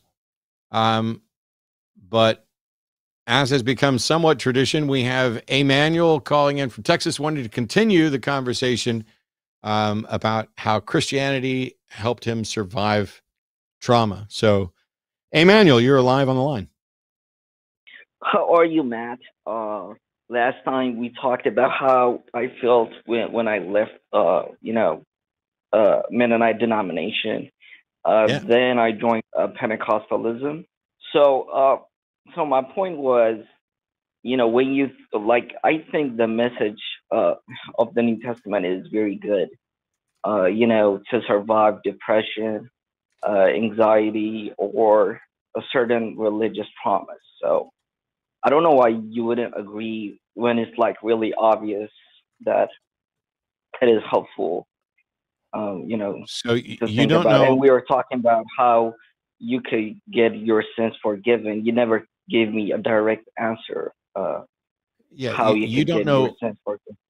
You're saying you don't understand why I would favor actual science about depression over a book that has been used to diagnose depression as demon possession. You don't know why I'd prefer the science? But still, I mean, I agree with you that devils could, manifest in depression. I absolutely. No, I didn't say that. No, that's literally the opposite of what I said. I don't believe there are devils. I think you just made a great argument against your point, man. So let me try it this way, Emmanuel. If you run across someone who's depressed, are they better off seeking a qualified scientific counselor or a preacher? If the preacher have a psychology degree, that would be a different thing. I know preachers who have psychology degrees. So, but okay. it is better to get a qualification help. I find it interesting. No, stop. Listen, I appreciate the fact that you're not standing outside in traffic like you were last week, but listen, I set up a scenario where is it better for someone to get treatment from someone with an actual medical understanding or from a preacher? And you had to say, well, if that preacher has actual medical understanding. Okay, so let's take two people. One of them has the actual medical understanding and one of them has the actual medical understanding and is also a preacher. Which one of those is better for someone with depression? It will be the same. It'll be the same. So you don't think that that person's religious belief has any impact at all on the sort of treatment that they're going to give? It doesn't impact it. Then it's irrelevant. Then it's irrelevant whether or not is there a preacher, right? So what matters is what I initially said, which is someone with a medical degree. So the preacher part is completely irrelevant. And yet you're sitting here calling in to talk about how you think the New Testament is good for dealing with depression. And you don't understand why I won't accept that. When just a couple of quick questions, you now agree with me. Congratulations. Yes, Matt. But how about there are depressions that are related to committing sins? So you don't get washed out of your sins just because. So that's why people I don't go believe, with the cycle. Emmanuel, I don't believe that sin is a real concept. Have you ever looked at a woman with lust, for example? Many times. I don't think it's a sin. So you have committed adultery, right? No, No, I haven't committed adultery, and I don't think that adultery is a sin. I don't think anything is a sin. I think there are things that are immoral, but I don't think that anything is a sin. Sin is something where you are where you have taken an action that is contrary to the mind of God. I don't think there's a God, therefore I don't think there's sin. However, are you saying let's hang on, stop, listen. Let's just stick with the one example. Are you saying that it is immoral to look at another human being with lust? Absolutely, because the first because one of the 10 commandments is thou shalt I don't care what the 10 not commandments covet are. your neighbors. I don't care what the 10 commandments are. The 10 commandments say that the 10 commandments would say that it's immoral to have any god other than Jehovah. The 10 commandments say you must honor your father and mother, even if they're absolutely awful. The 10 commandments are stupid. So what's the reason? What's the reason? What's the reason that it's immoral to look at someone with lust? Okay, let's say you have a daughter, right? She is like 21 or. I'm sorry, Emmanuel, your phone's breaking up. Your phone is breaking up. Start again with, let's say you have a daughter. Let's say you have a daughter. She is 21 or 22 or whatever, right? She's walking down the street and someone looks at her with lust or with a perverted look. How would you feel towards that God? It doesn't matter how I would feel. Go ahead now. Oh yeah, say why would I feel any way about it? What does it matter to me what's happening in that guy's head? I don't know that most people think that's bad. You could feel that he was attractive. Okay. Why are you saying that people shouldn't be attracted to my daughter? What's the matter with my 21-year-old daughter? Like my point is, out of sin comes guilt. Out of sin comes anxiety. We're not talking about sin. Amen. Okay, hang on. I'm going to mute you. So I want you to listen. I want to be very clear. We're not talking about sin. I don't accept that sin is a concept. So don't go talking about sin right now. I asked whether or not it was immoral to look at another person with lust. Lust being sexual desire. If I look at someone and say, "Oh, they're really freaking hot. I'd love to have sex with them." What is immoral about that? That's the question. Because it's perverted, right? No, I'm sorry, Emmanuel. Perverted is a word that you're using to assert once again that it's somehow immoral or wrong. I don't care whether or not you think it's perverted. I care whether or not you think it's immoral. What is immoral about it? Who has been harmed by looking at someone with lust? The person who's lusting is being harmed at the moment, right?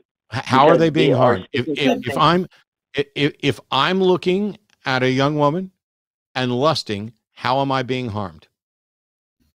Because after that you'll feel guilt because you. No, I don't. No, I don't. I don't feel guilt. I do not feel guilt because I haven't bought into the bullshit notion of sin. Yeah, man, you're actually presenting an argument about how the New Testament is great at creating depression. You're saying that sinning creates guilt and anxiety. Well, it doesn't for Matt. It doesn't for me because we don't believe in sin. So it seems to me that believing in sin is terrible for your mental health. Yeah, I understand what you're saying, but there's a solution to it, because I think Christ's sacrifice is like good to our, because I stopped feeling guilt after I understand what has been paid. Okay, I'm muting you again, Emmanuel. Listen very carefully. Every time we start to talk about something, we tell you what we think, and you try to tie it back and ignore it. So now we said, why is it immoral to look at someone with lust? And your answer was, because then you'll feel guilt. Well, first of all, if you've done something wrong, you should feel guilty. But your assertion that someone would feel guilty is rejected. I won't feel guilty because I am not convinced that I've done anything wrong. You still need to stay on this point here of saying, how do you show that I've done something wrong? Don't go to, I think you can fix it because Jesus took my guilt away. I don't care if believing in the tooth fairy takes your guilt away. I care why your guilt is there in the first place. And if you haven't done anything wrong and you feel guilty, then it's you that's broken in feeling guilty. It is the guilt that is the problem, not what you've done. So I'd like you to explain how it is immoral for one person to look at another one with sexual desire. The emotional damage that happens to me, like, I feel, kind of like, what is wrong with me, right? Why am I? Emmanuel, stop. Listen. Okay. The fact that you feel emotional damage, really sorry, but you are not the world. And if you felt emotionally difficult about eating peanut butter, that wouldn't mean that eating peanut butter is immoral. So don't tell me why you are bothered by lust. Tell me why lust is a sin for anyone. Okay, so the byproduct of, I think, committing lust is like people steal, people, they force other people to have relation with them because of that lust. No, they don't. Committed a lot of no, like, Emmanuel. Okay, how? No, Emmanuel, no. We're talking about lust. You don't get to say, oh, they force people to have relations with them. No, that's rape, and it is immoral because the person being harmed is the person who's being raped. It violates individual autonomy and consent. Do you think is it possible to look at someone with sexual desire and not physically assault them? Is that possible? It is possible, but people cool. Then you don't get to bring up. Then you don't get to bring up the physical assault as a reason why the lust is wrong. I'm going to give you another chance to explain why it's immoral to look at someone with lust. And if you don't do better, I'm going to move on to another caller.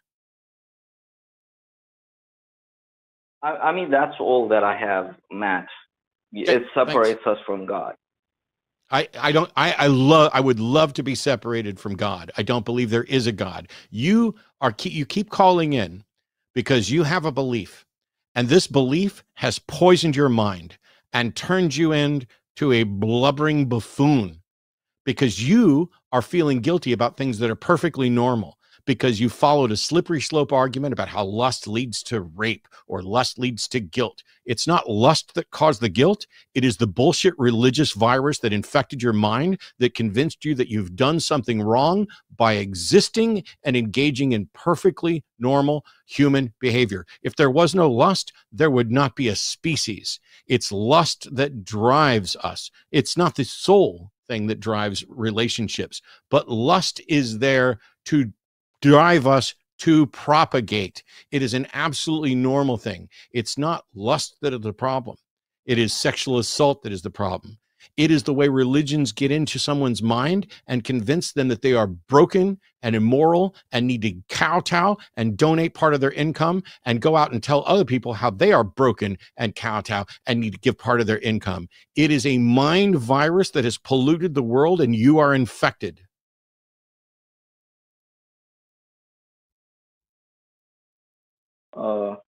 Hello? Yeah. Hello, Matt. One time, I was like teaching this guy, and he told me that he couldn't be a Christian because he had a same-sex attraction. So what I'm telling you is people are giving an excuse not to come to the truth and the light. Goodbye. Don't ever call my shows again. I'm done with you, Emmanuel. I have played this game with you. I just gave a dissertation on what's absolutely wrong, and you disregarded all of it to say that somebody said they couldn't be a Christian because they had same-sex attraction. I don't give a fuck. I don't give a fuck what you think. I don't think that you're actually teaching anybody anything, and I don't think you're teachable. Go find somebody else to correct your confusion. I'm done with it. Sorry, Noah, but Emmanuel has called about 1 million times with levels of stupid that really today was a moderate mess. Oh, was it really? I've never understood this. I call it the Ray Comfort gambit. I'm sure he didn't create it, but this whole, like, you know, have you ever looked at a woman with lust? And this is supposed to convince us that we're bad people. Well, like, obviously when he asked, he knew we were both going to either say yes or lie. Right. Yeah. Well, I don't know if he knew my sexual orientation, so I guess I could have. But regardless, like, that's the reason. That's the purpose of the question. Well, all that proves is that your standard of ethics is bad. You have a bad. If everyone gets caught in your net, then it's a bad net, right? Like, yeah. Like if you're just proving that biblical morality is useless. I've never understood that argument. It's really frustrating because I don't believe that sin is an actual thing. I think that sin is the label that Christians in general use to talk about, hey, you're not living life in accordance with what God wants. And I already know that.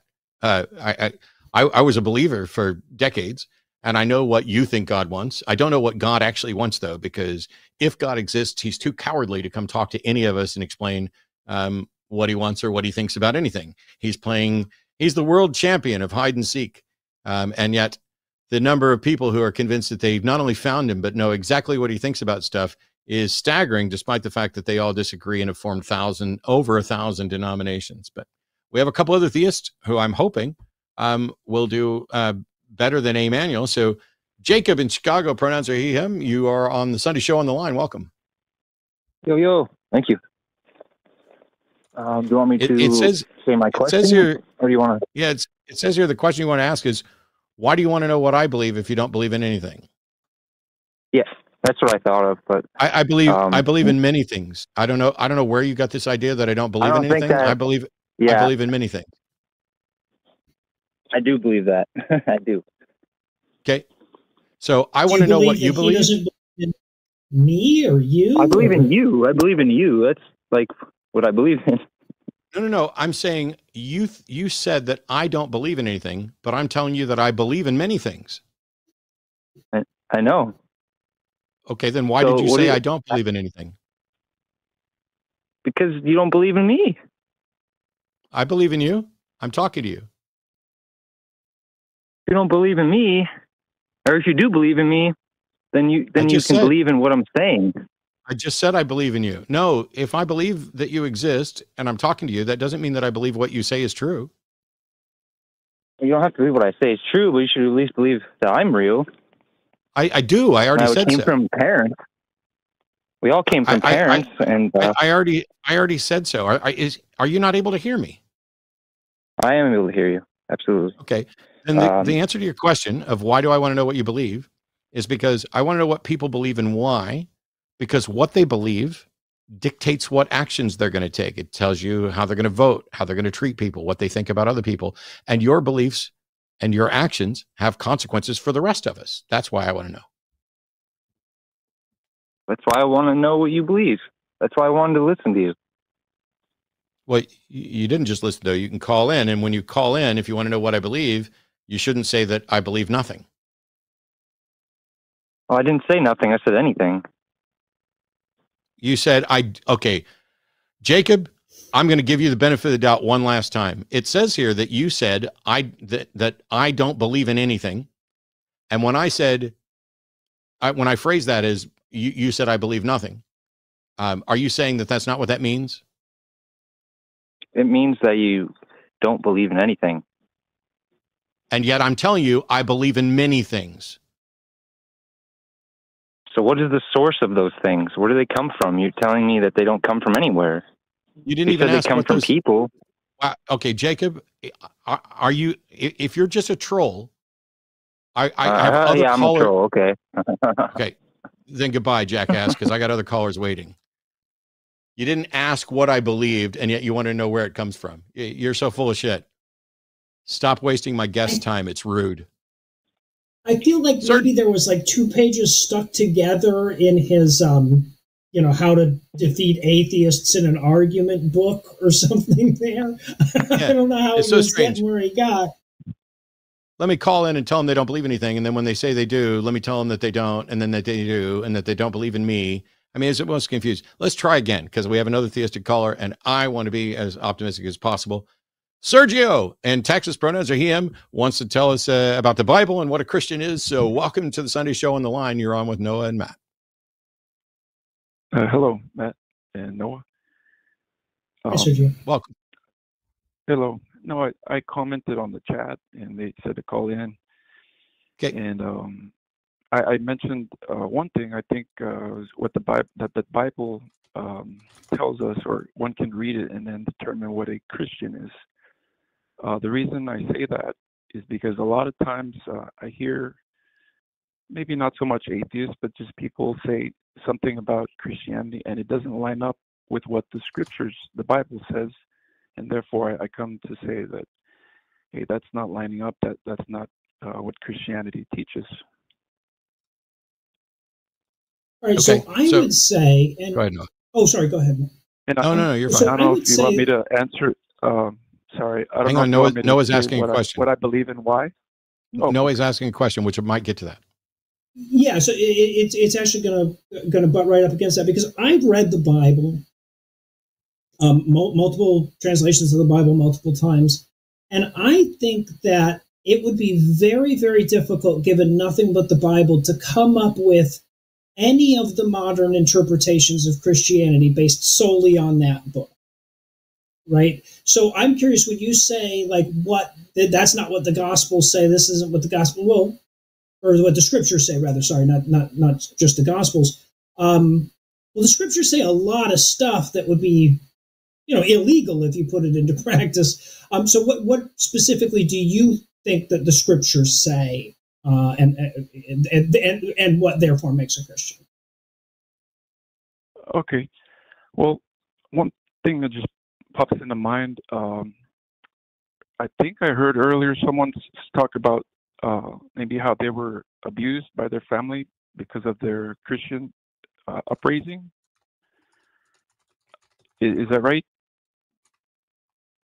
Well, when I hear stuff like that, I look to the scriptures and about how parents should treat their children, and how whether it's to raise them in the ways of the Lord, or to how to love them. Hit them with a rod. When I hear people say that they left because their family invited them over for Thanksgiving, and they're calling them names or making fun of them, that doesn't align with what a Christian should do.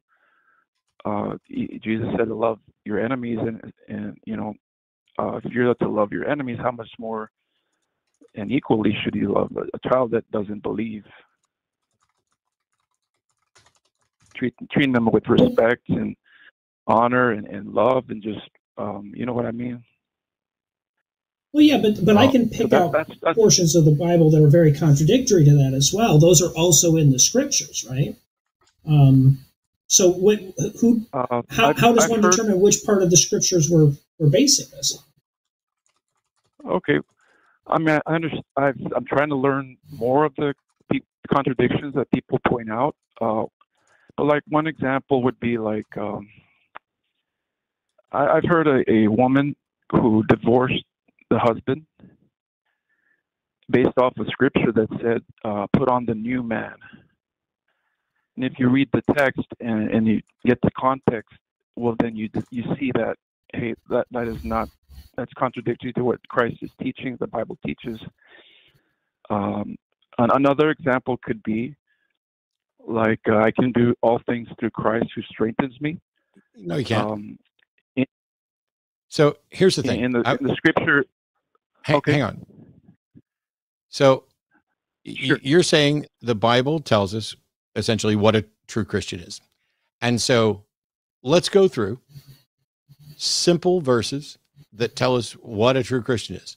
Because after years and years of doing this and having identified and been a Christian, I don't think there's a single testable, identifiable criteria that the Bible offers. Because, for example, in Acts 11:26, it describes Christians as followers of Christ, but it doesn't tell you what that means or how to tell whether or not somebody is or isn't a follower of Christ. There's no way for me to tell whether or not somebody is or isn't a true follower of Christ. Similarly, in Corinthians, it talks about the resurrection being of first importance and that people have to have faith in the resurrected Christ. But I have no way of telling if somebody actually has faith in the resurrected Christ. In Romans, it says, if you confess with your mouth that Jesus is the Lord and believe in your heart that God raised him from the dead, you will be saved. That to me is what I used to identify as an actual Christian, the Romans 10:9 and 10. The problem is that you have no way of telling what somebody does or doesn't believe in their heart. And it's really easy for someone to profess with their mouth. Here, watch. Jesus Christ is Lord. I just did it. That doesn't mean I'm a true Christian. And so what testable criteria can you present from the Bible that would identify who is or isn't a true Christian? Okay. Well, I just from the scriptures you pointed out, like Acts 11, I think you said 26. It was that was one of them, right? Yeah. Okay. I think that I was expecting you to give me different verses because none of those verses have testable criteria. So I was wondering if you had a different verse that had testable criteria because I haven't found any. Oh, yes. Well, I would point to just one scripture. I would see it as a whole document, like the whole scripture. Yeah, I'm sorry. I'm sorry, Sergio, but that's a cop-out. You can't just say, oh, I got to look at it as the whole document. Well, if you're going to say the Bible will allow you to identify who is a true Christian and who's not, then you need to say, here's the verse that describes the testable criteria that you can use to determine who's a true Christian. Because I also would hold that the Bible says you can't know, that only God knows who is or isn't. Only God knows whose name is written in the Lamb's Book of Life. And so if you're running around pretending that you can tell who is a true Christian and who isn't, then you are, from my point of view, as a former Southern Baptist, a heretic. You are claiming that you can do something that the Bible says only God can do. So you can't give me this, oh, you got to look at the whole book. I know the whole book. I know it really fucking well. I want to know what scripture gives a testable method to identify who is or isn't a true Christian. Okay. Acts 11:26. And the disciples were first called Christians in Antioch. Yes. Okay. The disciples. Would you say that you're a disciple of Christ? No. Are you? I don't run around like I don't run around looking like saying, "Oh, that's Christian." I first listen to what they say. So that's why I'm asking: Are you a disciple of Christ? No. Are you? Do you follow his teachings? Are you a disciple of Christ? According to that. I'm not claiming to be a Christian. Are you a Christian? Right.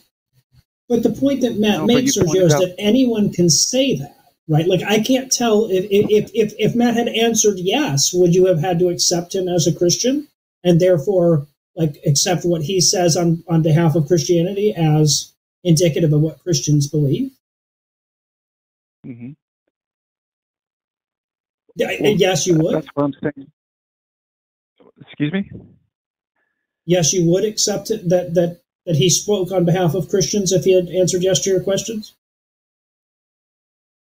Because again, like I can't, as Matt's saying, it's not like I can put a litmus paper against you and find out if you've accepted Jesus as your personal Lord and Savior or whether you're a disciple of Christ or whatever. There's no test for that. So I would just have to take somebody's word on it, correct? Well, no, that's not what the Bible teaches.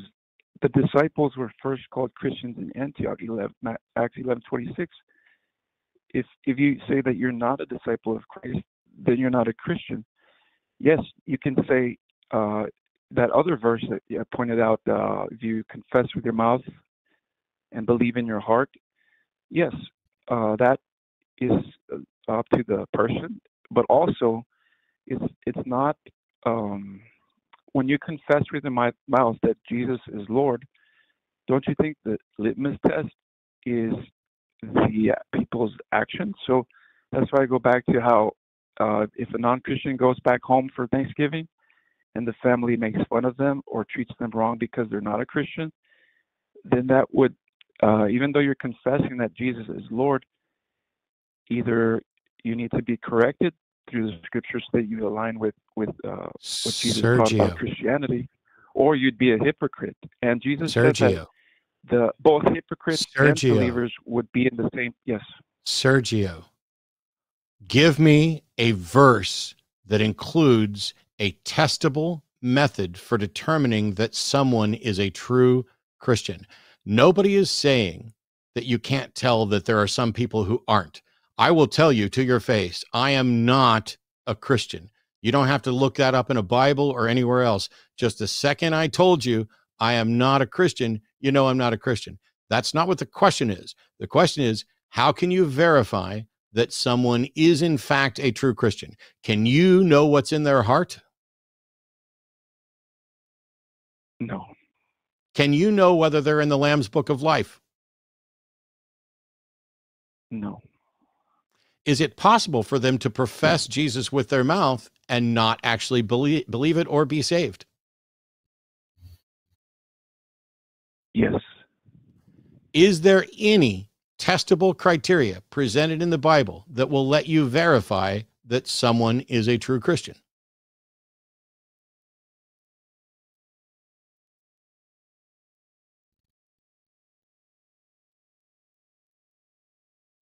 I know this is the hardest no in your history, but the right answer is no. No, I wouldn't say that. I know you wouldn't, but you're wrong. I know you wouldn't say that, but you're wrong. And the reason you won't say it is because you won't be honest. If there is a verse that has a testable criteria, what is it? Okay. I'd have to search for it. Go search for it. Call us back whenever you want. We're happy to take another call where you can actually present what the Bible says to verify, testably verify that someone's a true Christian. Okay. Cool. Thanks, While Sergio. you're looking that up, I would also recommend that you Google the no true Scotsman fallacy. Excuse me? I said, while you're looking that up, I would also suggest you Google the no true Scotsman fallacy. Because what you're basically saying is Christians are good, and you can tell because people who say they're Christian and aren't good aren't really Christian, which is self-referential and therefore like meaningless from a logical perspective. Okay, so what do you think of like just something basic, like not basic, but God's command that thou shalt not kill? Well, I don't think God commanded it. I'm not aware that God commanded anything, but thou shalt not kill. We have to kill to eat, whether we're killing plants or animals. But the prohibition against murder doesn't require any sort of God to know or understand. But would you agree that if you were professing to be a Christian and you kill people, would you agree that, hey, that's definitely not a Christian? No. I mean, you use... Well, not at all, because there are parts of the Bible that tell you should kill, right? Like, what about the part that, says that you should suffer no witch to live and all of that stuff? No, there have been Christians throughout history that have killed in the name of Christianity. So yeah. I would say that killing is historically an intrinsic part of Christianity. And by the way, if a Christian kills someone, can't God forgive them?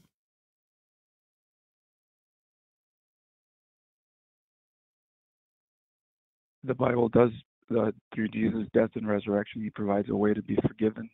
Yes. You know what's really it's really annoying, Sergio? I loved it when I was asking questions and that were yes or no questions, and you just say yes or no. And now every time we get to something that is a sticking point that exposes some flaw in your thinking, instead of just saying yes or no, you give a sideways answer. Yes, the Bible provides through Jesus's resurrection, salvation. No.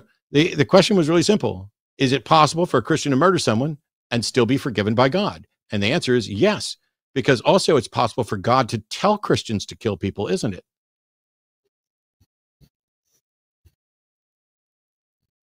He wouldn't tell Christians to kill people. No. Did he tell Moses to go out and slaughter the Midianites? Where can maybe not Moses, but did God not order the slaughter of the Amalekites?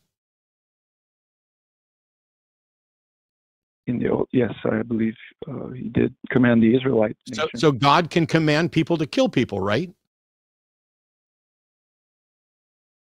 He wouldn't do that like today. He wouldn't do it. So are you saying that the Old Testament is lying when it says God did do that? Did God tell Abraham to kill his only son? He told him, I believe, to sacrifice his only son. Did God tell Abraham to kill his only son?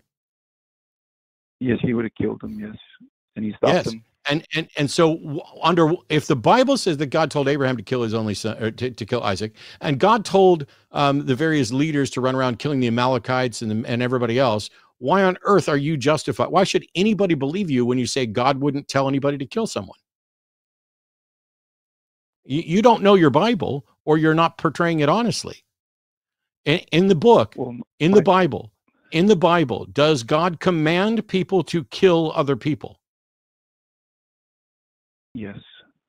So what justification do you have for saying that God would not command people to kill other people?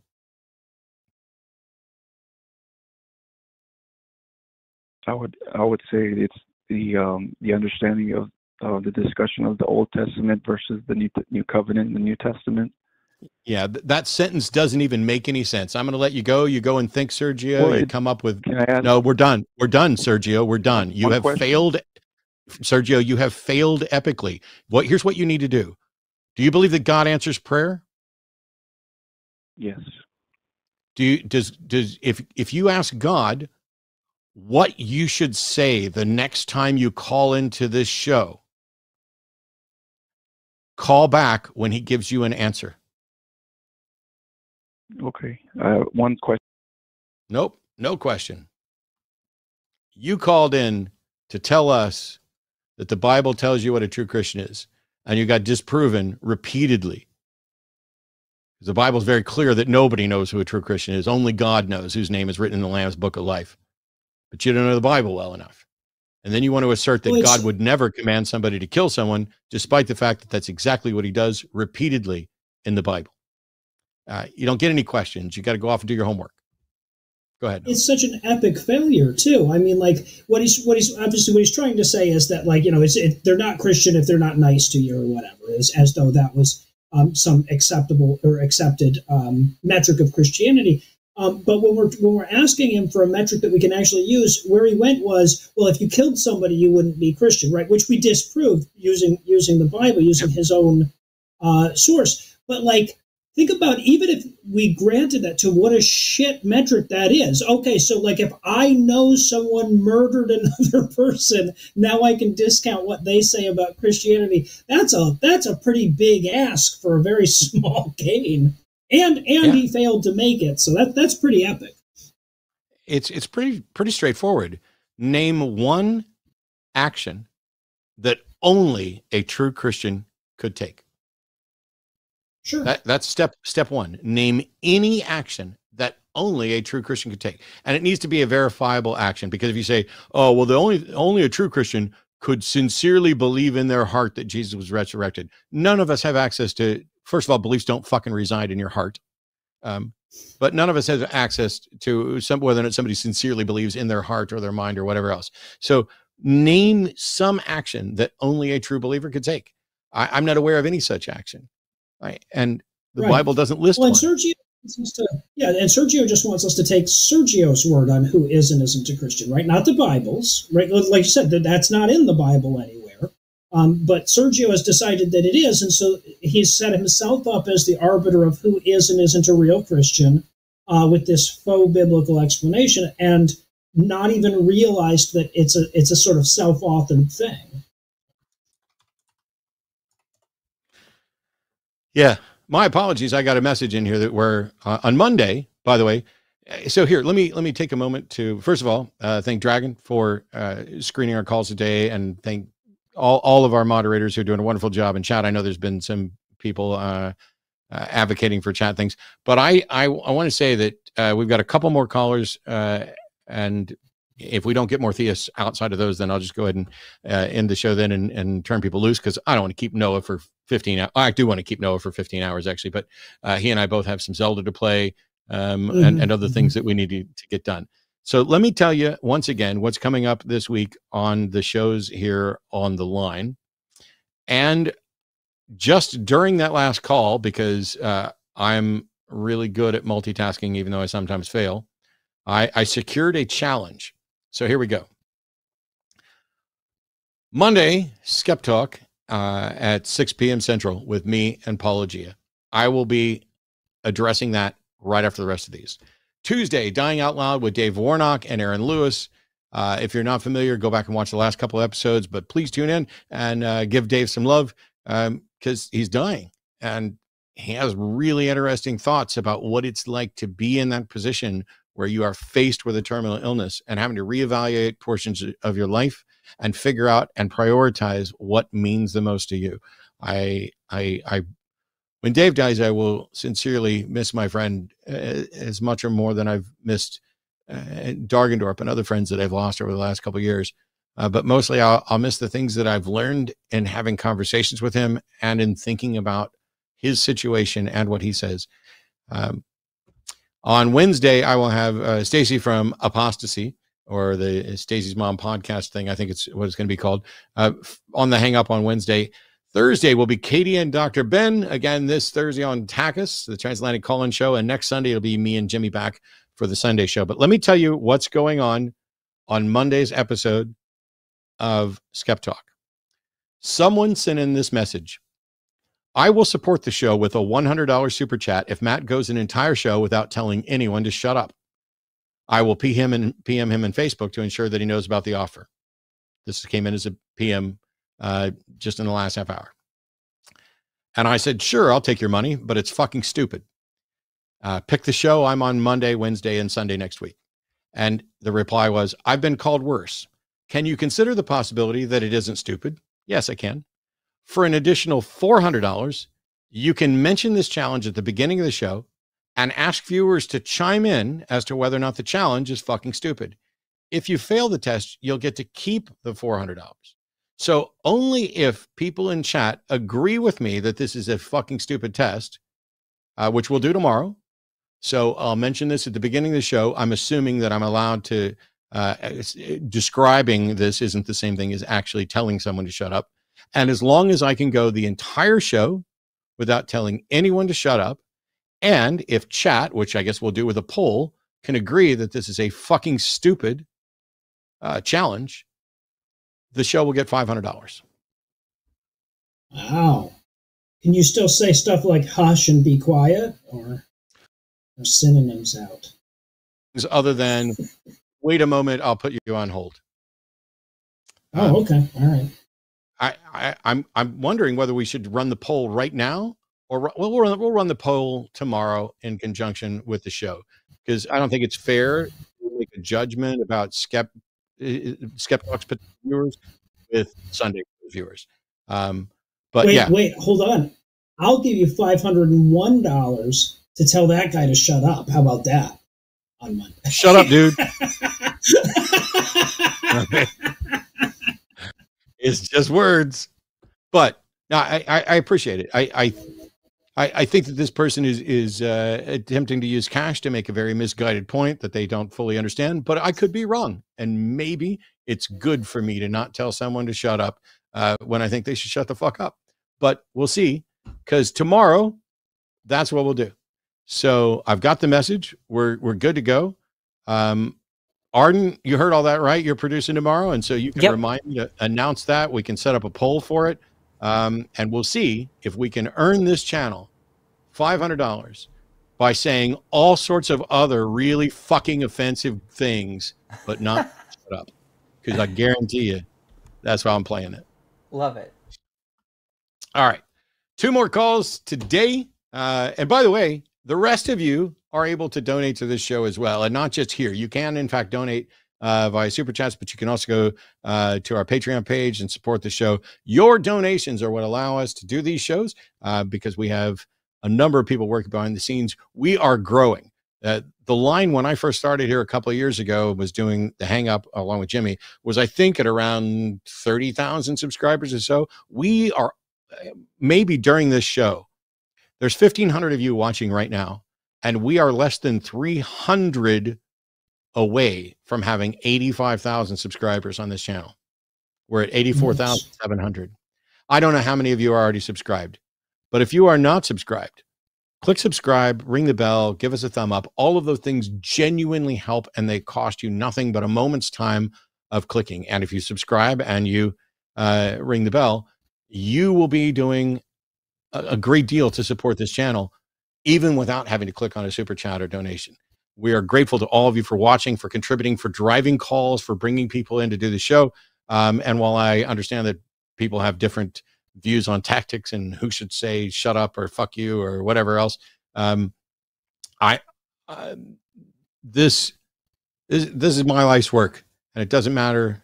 Well, it matters now, but it doesn't matter whether I'm doing the show that I did for 18 and a half years or I'm doing this show. The mission remains the same, and that is, I used to be a fundamentalist Southern Baptist Christian who believed that there was a God, and I was convinced that God wanted me to be a preacher. And I ran from that calling for a short period of time, and I thought that God punished me. And after I realized, or after I came to that awareness that I thought God was punishing me, I set out to be a good Christian. And it turns out that unless I've done something terribly wrong, the best Christian is an atheist, because I followed the evidence and found out I didn't have good reason for those beliefs. And the principle of striving to be a better Christian, I wound up as an atheist. Now, if I'm wrong, you're free to call in and make your case for why I'm wrong. I will accept you saying I'm in conflict with what the Bible says. I already know that. I am well aware that I am in many different ways completely in conflict with what the Bible says.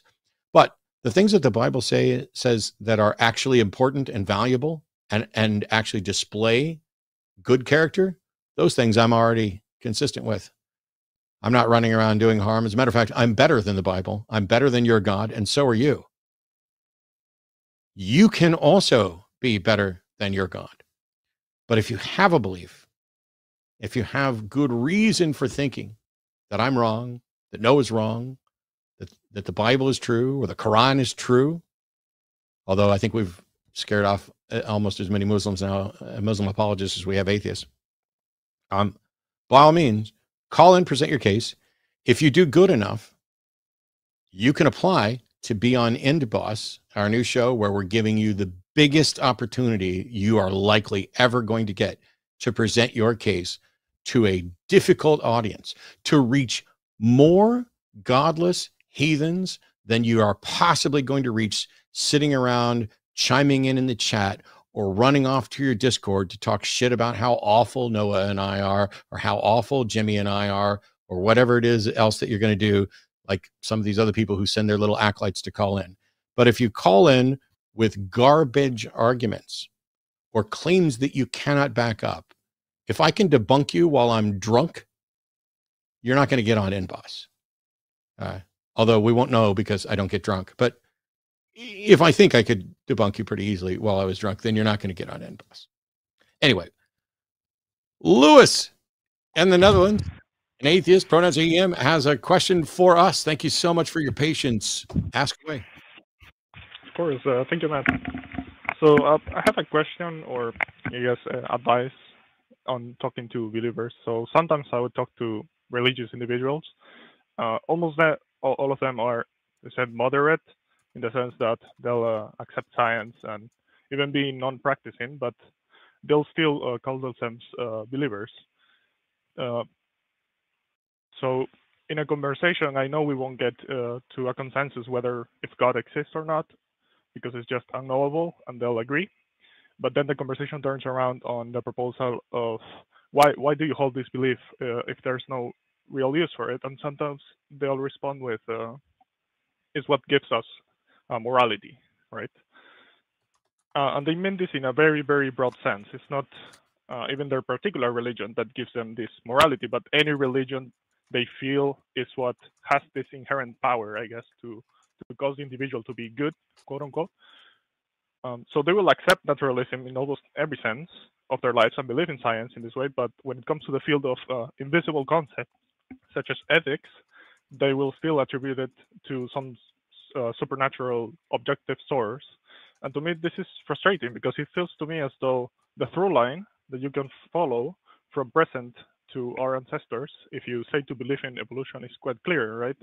Clearing how things like objective morals, like doing good and not killing and stealing, is such a present in our species through natural means.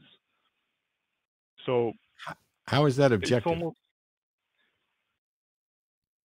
Sorry, in what sense?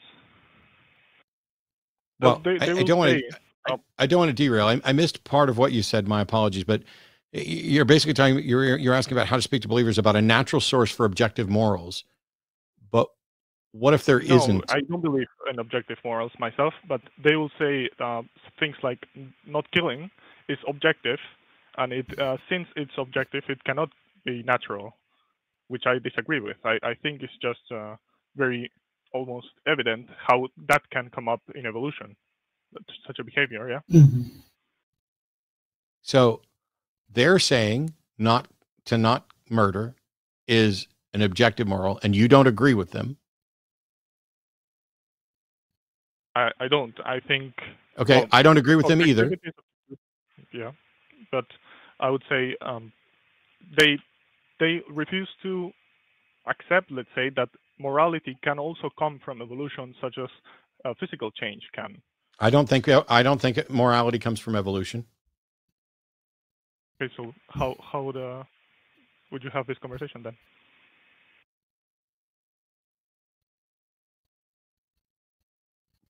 Well, hello? I don't argue for an objective source of morality. Morality is the result of our subjective minds trying to find the best way to live a life. Yes, I say, like, what we understand as moral behavior is beneficial behavior, not necessarily objective.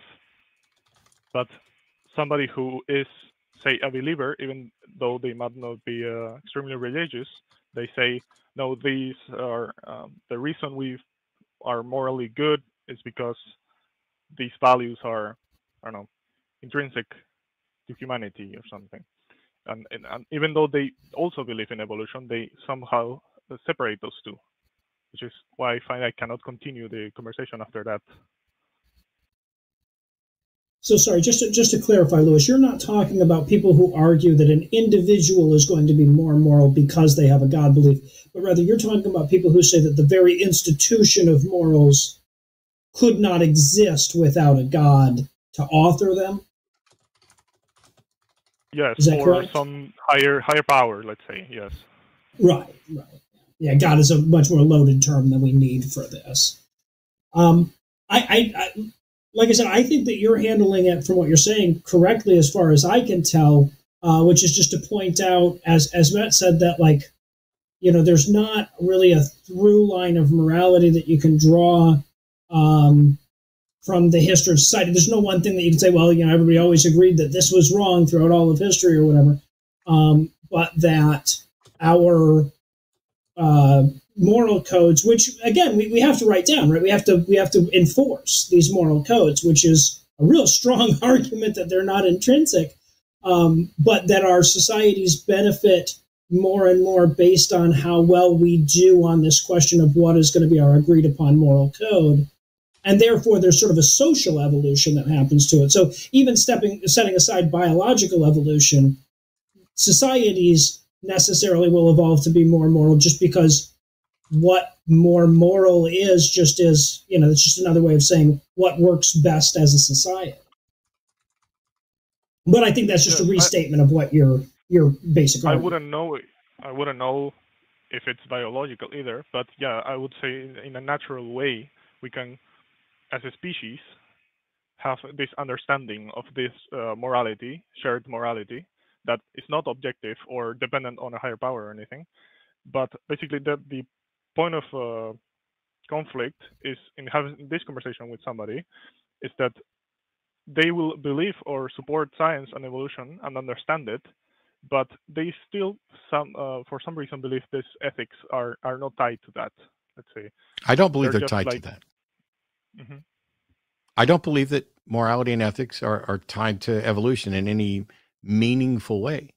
When I say that, so I think there are objective assessments that are possible about morality, but the goals, the foundations, the morality is about well-being or flourishing or whatever else. Those foundations are subjective. But once you have those foundations, the assessment of actions with respect to those goals can be done objectively, in the same way that the rules of chess are arbitrary. But once you have the rules, there are moves that are legal and there are moves that are not legal. There are also moves that can be shown to get you closer to winning the game or closer to losing the game.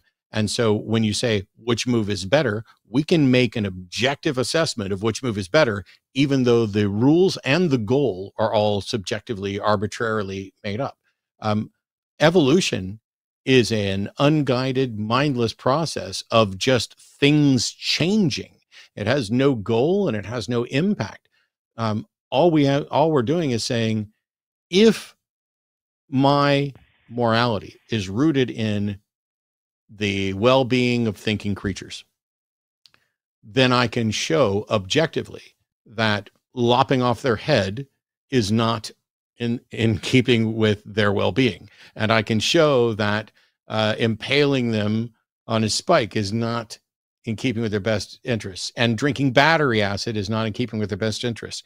And running around belittling them and intentionally misgendering them and attempting to shame them and attempting to make them feel inferior is not in the best. We can do that for all of those things once we begin with the foundation.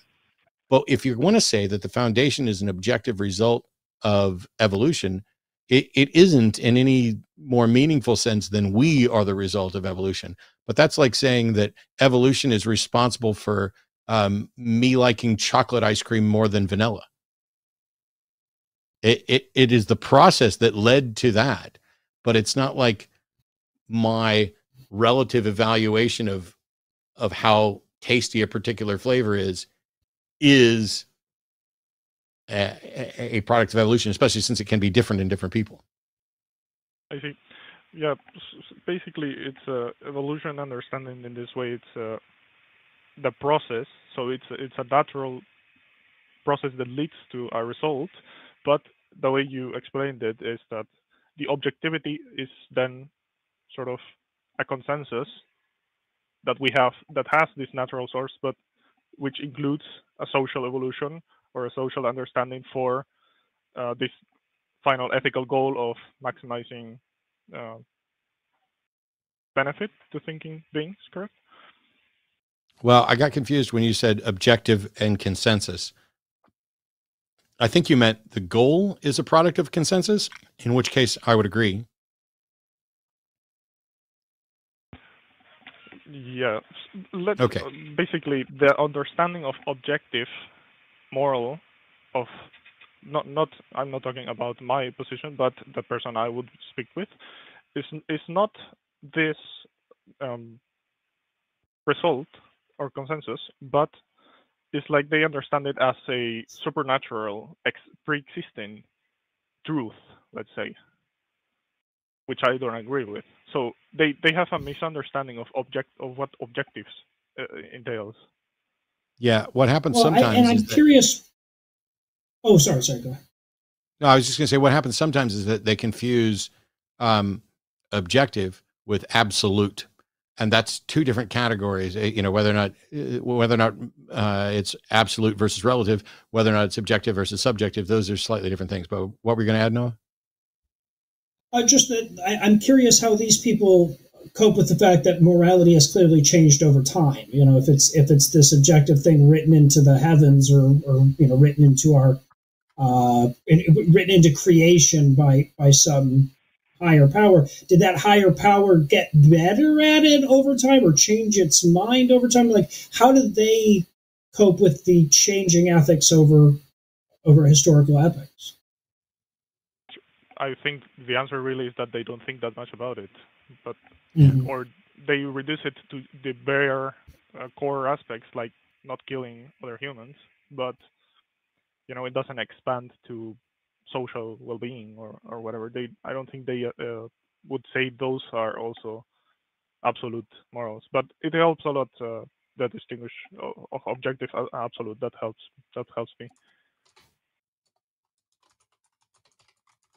Awesome.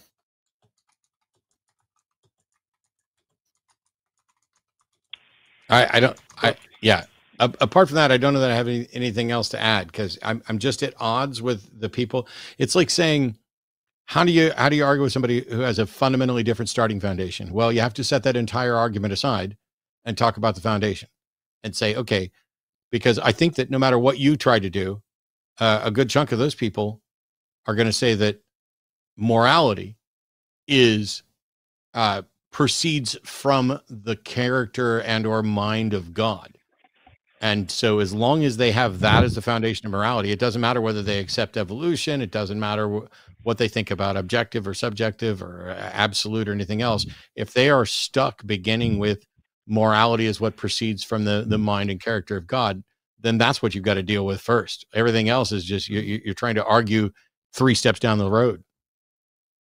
Yes, I think, just to summarize, the difference in the language would be how to convince somebody that this morality then is not absolute, but can be objective through a natural process. What would your argument be in that case? I'm sorry, one more time. If I'm understanding you correctly, my argument would be just the changing of morality over time. Mm-hmm. So to repeat, how would I convince somebody who thinks this morality it can be absolute and detached from humanity or whatever, but instead it can be objective through natural means? I don't know. Every conversation is going to be different. To me, the notion that morals are absolute is patently ridiculous. They are absolutely situational. Is it wrong to steal a loaf of bread? Well, yes, you can say as a general rule, it's wrong to steal a loaf of bread. But for example, when Katrina hit, I watched people steal loaves of bread, but those loaves of bread were absolutely going to go to waste, and people were starving and floating around in water. So the most moral thing you could do at that moment to save your life and the lives of people around you would be to take that loaf of bread that doesn't belong to you. So this is why we have to view morality as with respect to situations and not with respect to absolutes. That said, there are things that for which there is no conceivable likely scenario under which an action would be viewed as moral. For example, owning another human being as property. I have a difficult time conceiving of any situation where it would be morally permissible to own another person as property. I can, though, conceive of situations where it would be morally permissible to pretend that you own another human being as property, because somebody can come up with some, wild scenario where if either you're going to own this person as property or I'm going to kill them, in which case, okay, they're my property, but they're not really. I mean, you have to judge everything based on the situation. It's just that it doesn't always require a whole lot of work, because how many situations are there where someone could cut someone else's head off and it isn't viewed as immoral? I'm not aware of too many. I'm not even convinced that many of the ones we generally look at and go, yes, that's just, like, we're going to execute a tyrant by cutting off their head. Maybe that's still not moral, but even as close as we could get to that being moral, it's still situational, because it's killing Saddam Hussein versus for what he did or didn't do versus killing me for what I did or didn't do. Those aren't the same situations. And while I'm opposed to the death penalty on a number of different grounds, I understand it. And if somebody who slaughtered a family of 4 gets killed, I'm not going to spend a whole lot of time crying about it or thinking that it wasn't just. But that's also because I considered the situation. So I don't understand the people who are saying that there are moral absolutes. But on that note, I apologize, but we got to move on. I got a couple other callers. We're running out of time. Of course. Thank you so much. It's a complicated problem, but thank you. You helped me. Yeah, we can dig in another time. Thanks, Louis. All right. This is going to be fun. Dimitri in Nebraska, pronouns are he, him, is a theist who has new evidence for God that has something to do with ghosts. So, Dimitri, you're on the Sunday show on the line. Welcome. Hey guys, how you guys doing? Pretty good. Doing great, man. Awesome. I have a quick question for Matt right before I go into my, my main question. Matt, in your debate happened earlier this year with Kenny Bomber, the Muslim. Quick question. Yeah. What were your thoughts when he was making he put heavy emphasis on, all cells consist or are made up of water and depends on water. It seemed like he was conflating the two. Consisting of something and made up of something is the same thing, but you pointed out there's a distinction. What were your thoughts on that? I was just curious. I'm pretty sure I gave my thoughts right there in the debate and in the debate review, but his view, like many other Muslims, is that the Quran says that everything is made of water or made from water, and it's just a fact. That's not what everything's made from. Right. Okay. Nice. Yeah. I did check out the fact that a cell has water is the stuff in the cell that isn't the cell. The cell is the cellular material, and the fact that there's water in there, that's the non-cell part. It'd be like saying, my house is made up of books because there's books in here, or my house is made up of oxygen because there's oxygen in here. That's the level of silliness. Okay, right. Yeah, so we watched it live. We were there, and when we seen his review, it was just he was emphasizing that point again, like just trying to hammer it, and it didn't make sense. Like he's trying to conflate the two, and it's like he didn't get your point during the debate, and after the debate, he emphasized that. So it seemed like he was trying to be desperate and push hard that you were incorrect, but it was a clear distinction. So okay, no worries. Cool. So my question to you, Matt, is that I want you to consider an argument regarding paranormal activity. So regarding what? There are you broke up for just a second. Okay, regarding paranormal activity. How do we know what? Yeah, well, go ahead. I'll ask the questions afterwards. What's the argument? Okay, so the argument overall is paranormal activity can show potentiality for the existence of God. So that's the overall argument. How it can lead to potential evidence to the existence of God. So the argument is that when you evaluate or consider evidence from paranormal investigators and societies regarding apparitions, EVPs, smells, personal experiences, which I don't put weight on, but personal experiences taken into consideration. And you get 4 out of the 5 senses when you take these in total, and you evaluate multiple reports from established societies, and you take that into consideration from a Christian worldview, though specifically Christian. Then that seems to lend credence that there's potentially spirits that exist. And so let me. I'm almost done. So I'm going to continue on just so you get the report right, and then you can respond. And so from that point, from a worldview, is that from a Christian, we believe in that our spirits exist, and these things are based on scripture that we have possessed. And therefore, if spirits exist in which our scripture speaks about total, there's a possibility that the same evidence or the same things that are spoken about as spirits, so on and so forth, then there's possibly evidence for a God. Now, you said real quick on the first point that there's my problem. Go ahead, elaborate. Well, when I said there's your problem, you said if you begin with a Christian worldview. You don't get to begin with a Christian worldview. If I get to begin with a Christian worldview, I'm done. If I begin with a Christian worldview, then clearly there's a God. Right. So you don't get to begin from it. No. You don't get to argue from a Christian worldview because I don't have a Christian worldview. You might as well, if you argue from a worldview I don't share, then we're never, ever, ever, ever, ever going to reach agreement. So you have to argue from a neutral standpoint, evidence that should convince someone who's not convinced. If you're only going to argue from the standpoint of evidence that will convince those that are already convinced, you're wasting everybody's time.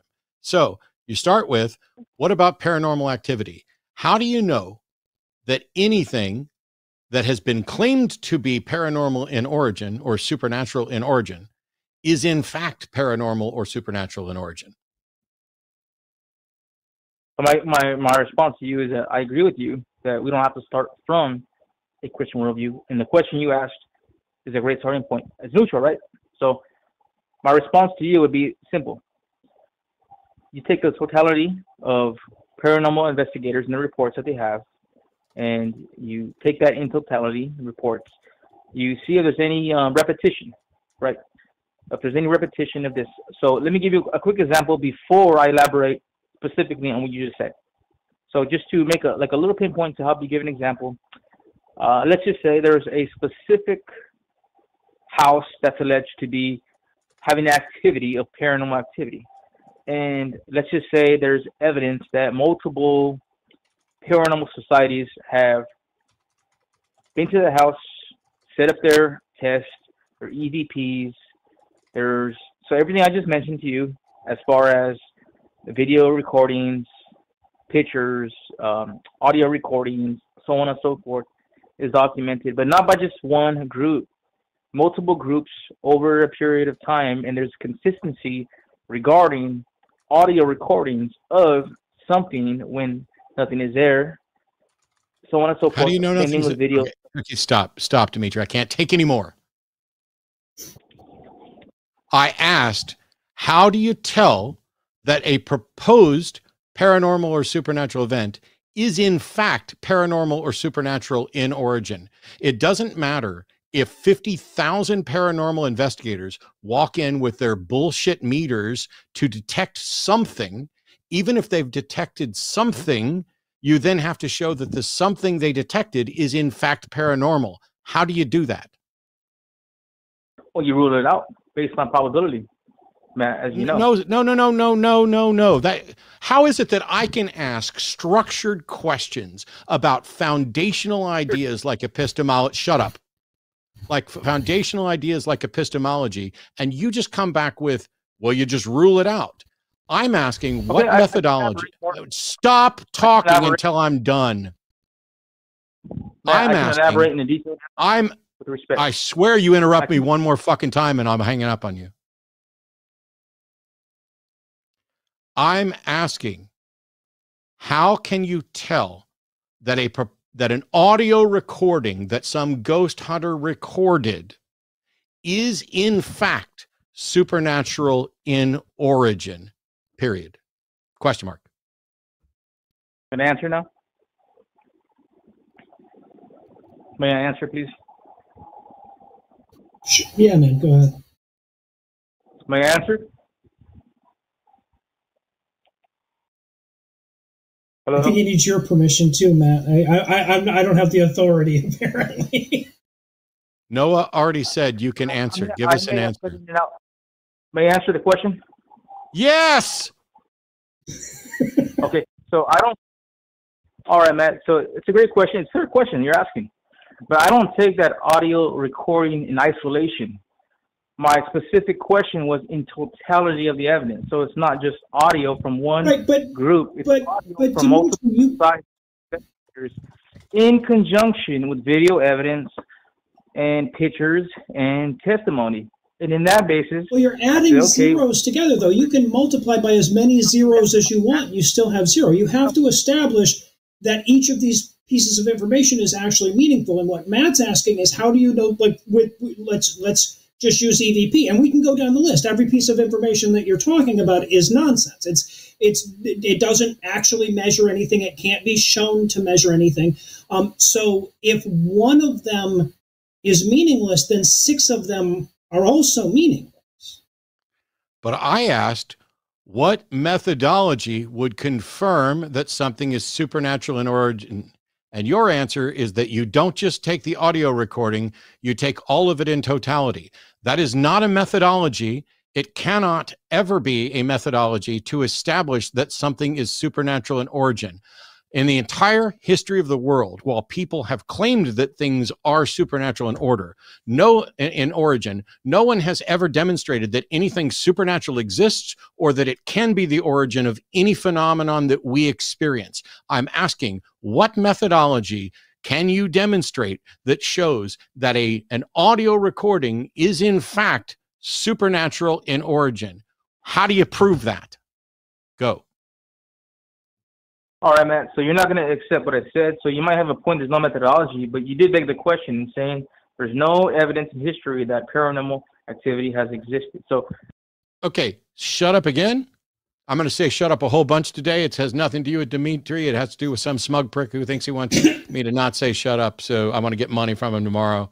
So, you came back with, I'm not going to address what you said. That's a lie. I did address what you said. You're the one that's dodging because you're not able to present a methodology. And then when you say that I said in the entire history of the world, no demonstration has ever been made that there's actually something supernatural, that is actually true.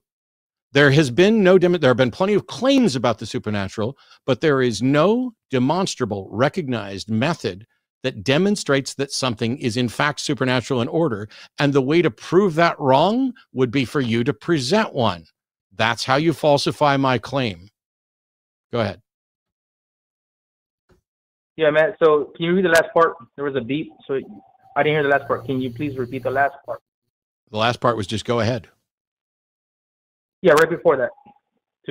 What did you say to disprove your claim? I didn't hear that part. You give a demonstration of a methodology that confirms something that is necessarily supernatural in origin. If I say there are no black swans, yes, that would be a black swan fallacy, but it's falsifiable because all you have to do is show a black swan and all of a sudden it's proven wrong.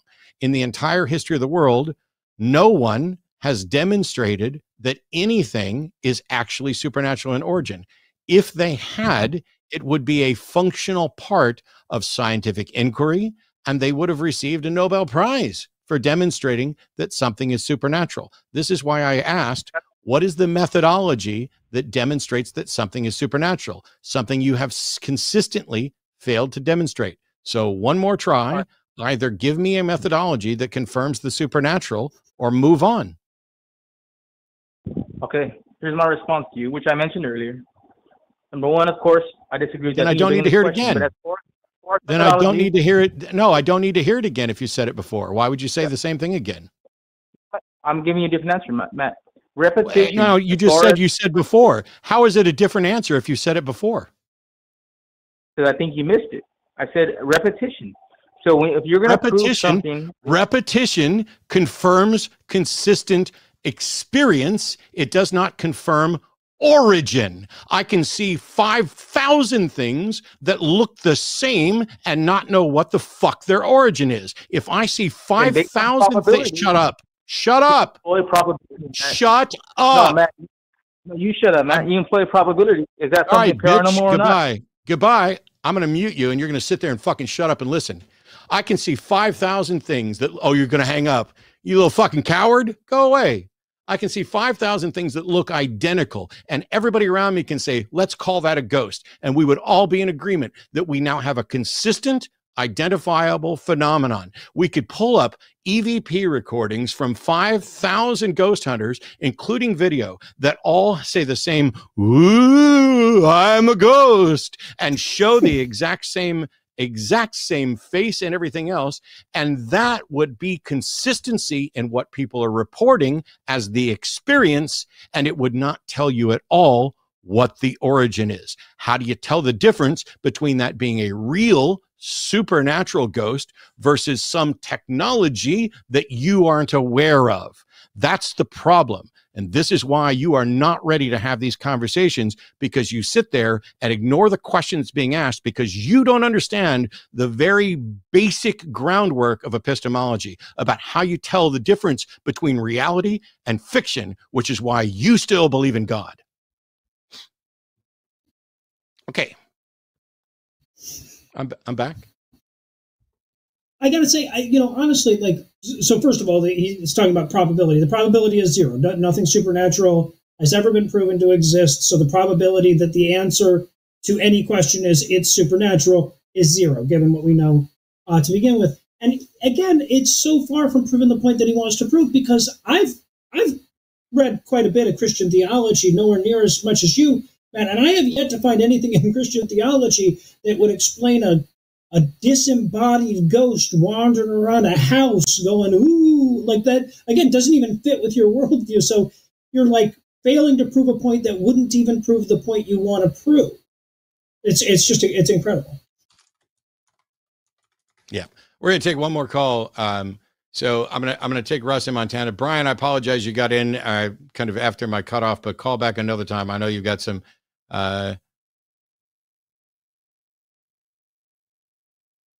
yeah, this flat Earth thing. We'll do it another time. Maybe save that call in for Skeptalk, Brian. I appreciate your time, but I've got to take one more call, and then we're going to wrap this all up. Russ in Montana, and atheist pronouns are he, him, wants to talk a little bit about consciousness and where religion comes from, because that's an easy topic we can smash in like 2 or 3 minutes, I'm sure. We absolutely can, Matt. And hello to you and Noah and Dragon, the great screener there, very polite, very helpful. Consciousness. Caller, real quick. Let's start first with the brain, the mind. Hang on a second. Yeah, I'm not sure the caller can hear me, but his mic is incredibly low. So if you could tell him to speak more closely to his microphone or something, that would be great. Right. So in case you couldn't hear our producer, Russ, if you can lean into your mic or speak up a little bit, it's very difficult to hear you. So we'll try again. How about this? Is this better? A little bit, but we'll try. Go ahead. Oh, goodness. I don't understand. Oh, now I can't understand you at all. Okay. I don't understand why. I'm on the phone. And now it's hard scratchy. to hear me? Yeah, now it's scratchy. Oh, my word. I don't know, man. I apologize, Russ. I apologize, Russ. You send us an email or try to call back in, or maybe use the link on a computer on another day, but I got to let you go. Because just can't make heads or tails of what you're saying. So in that sense, YouTube channel. Brian, are you there? I am. We'll try to take yours really quick. I was going to take a different call, but their audio was all messed up. So what was it you wanted to address? Oh, well, I just think that it's important to broadcast a logic lesson when people like the Georgia GOP chair, Candace Taylor, asserts that the widespread depictions of the Earth as a globe show that there is a government conspiracy to deny a flat Earth. People obviously need to maintain their beliefs in spite of good evidence. One friend brought this up, and I said to him, and he brought it up as a sign of critical thinking, and I said, well, by that logic, the widespread appearance of flat road maps would be a government conspiracy to deny that the Earth is a globe. So, I just thought, since you have a number of listeners and I had only one, maybe you want to give this person a logic lesson. It gets scary when people in power start, describing this bullshit. Well, I don't think I can give her a logic lesson because she's not watching and clearly hasn't paid attention to anything reasonable on this in a while. But yeah, what's embarrassing to me is that once upon a time, people. I'm going to actually let you go, Brian, but I'll answer this off air and then move on. But thank you for that, calling in with that. I remember when I was a kid, scientists were genuinely revered, and if somebody said, "Hey, what's the latest finding from science?" it was like, "Ooh, that's cool." And now it's like, I don't believe that. And in part, there's been a misinformation campaign, which is this notion that because we continually learn new things from science, that this means that somehow science is changing, which means that science is unreliable. The truth is, of course, that the findings of science are updated They are always tentative. And what they're doing is being refined so that they are consistently trending towards more accurate and eventually, hopefully, most accurate. Whereas religious claims don't change. They're rigid and wrong and silly. But whether or not the earth was flat, it doesn't really matter. It's what these people are rejecting isn't scientific evidence or fact. It is a conspiracy theory model where they aren't going to trust the government. They aren't going to trust the authorities. They aren't going to trust anything that is in any way challenging to whatever paradigm they've already accepted. It doesn't matter what evidence. It doesn't matter that we've taken pictures of the earth from the moon. They got to deny that. Start making a list of all the things that they have to deny in order to get to a flat earth. And you'll find that they're going to deny critical aspects of reality. It's baffling to me that anybody seriously believes that the earth is more likely flat than round in this day and age. But what's shocking isn't that not only is it seemingly increasing in popularity, or at least far more popular than you expect it to be, but that some of these people get elected to office. But with people like Lauren Boebert and Marjorie Taylor Greene, who neither one of them I think are flat earthers, and yet they're still two of the dumbest people who've ever been elected to public office, right up there with Donald Trump, it doesn't surprise me that some of these people believe the earth is flat. If you begin with bad ideas like that, I don't know what believing in a flat earth impacts in your policy-making decision, but I find it really hard to believe that people who think the earth is flat are likely to be making reasonably informed decisions about medicine, vaccines, bodily autonomy. Luckily, this person, I don't think, is in an elected position in the way where they're making decisions the way a representative would. But I can't give her a logic lesson. She doesn't have the tools to understand it to begin with, and she's not listening. And I don't know exactly what she said. So despite the fact that she went on a rant about flat earth stuff, I didn't listen to it. And so I can't really fully, properly critique something that I haven't listened to. I can tell you why it's ridiculous to conclude the earth's flat, but I don't know. On that, we're closing in on nearly 3 hours, and I ended the calls because I want to spend the last couple of minutes here before we wrap up. Noah, first of all, huge thank you for coming in and doing the show and hanging out with us all this time. Take a minute here to tell people where to find you, what you're working on, all of the god-awful movies, The Puzzle in the Thunderstorm, everything else. How do they find you when you're not here having fun with me? Well, Matt, thanks so much for inviting me on. It's been a real pleasure. Thanks for working with me through some audio issues as well. I know my audio isn't exactly as crisp and clean as we would all like it to be. So thanks to the viewers for bearing with me there as well. And thanks for making 2 hours and 48 minutes just roll by like nothing. I was really shocked when you started saying these were the last calls.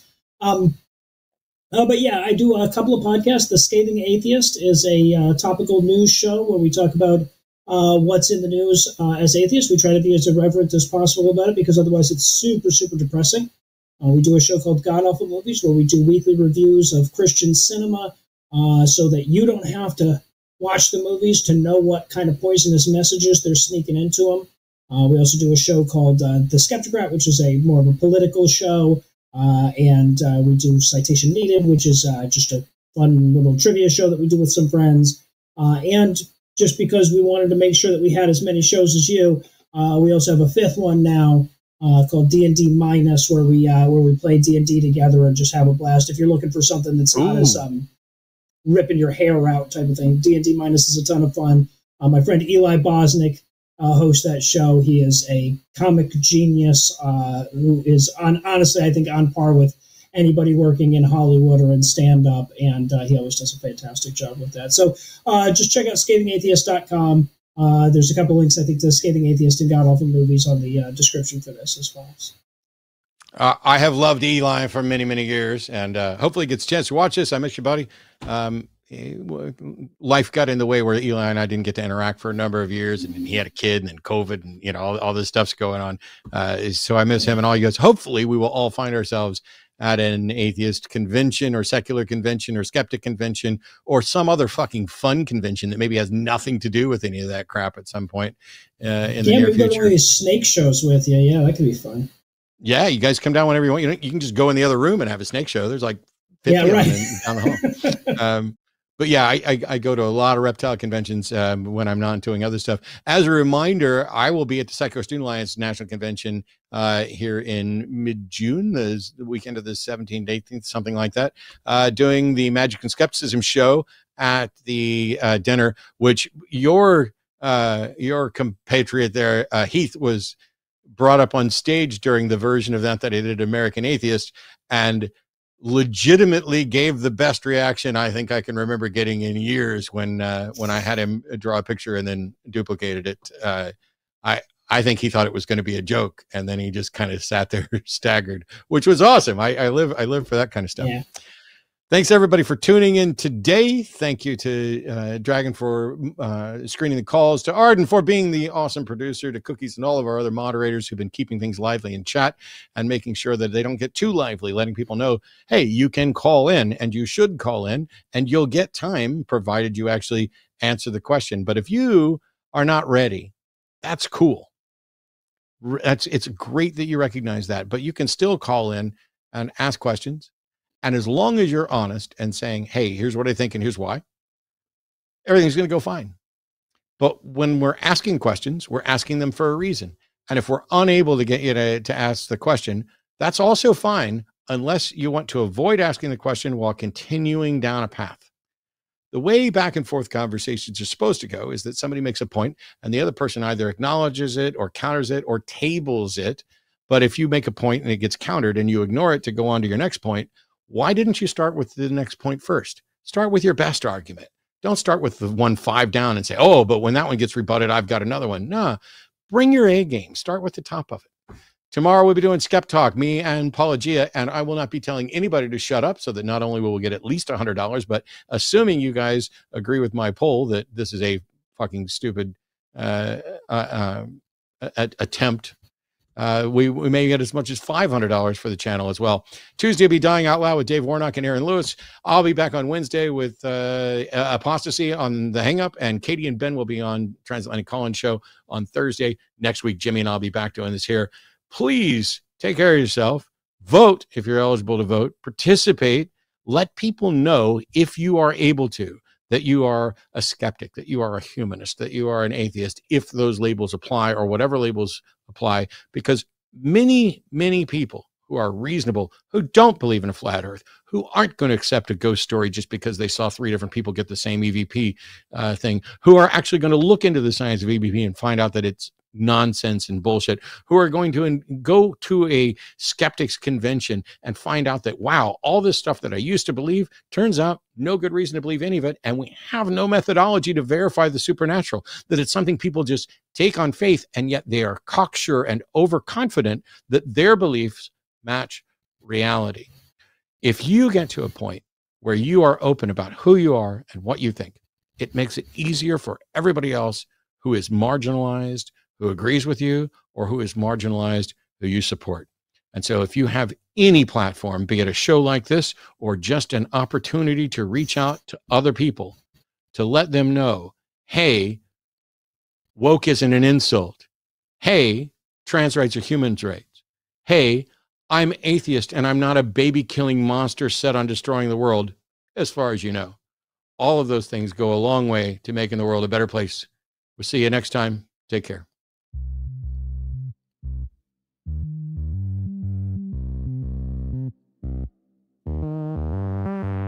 I don't know this song. I've heard it before, but I don't know it. I can know it and not know it at the same time. Screw logic.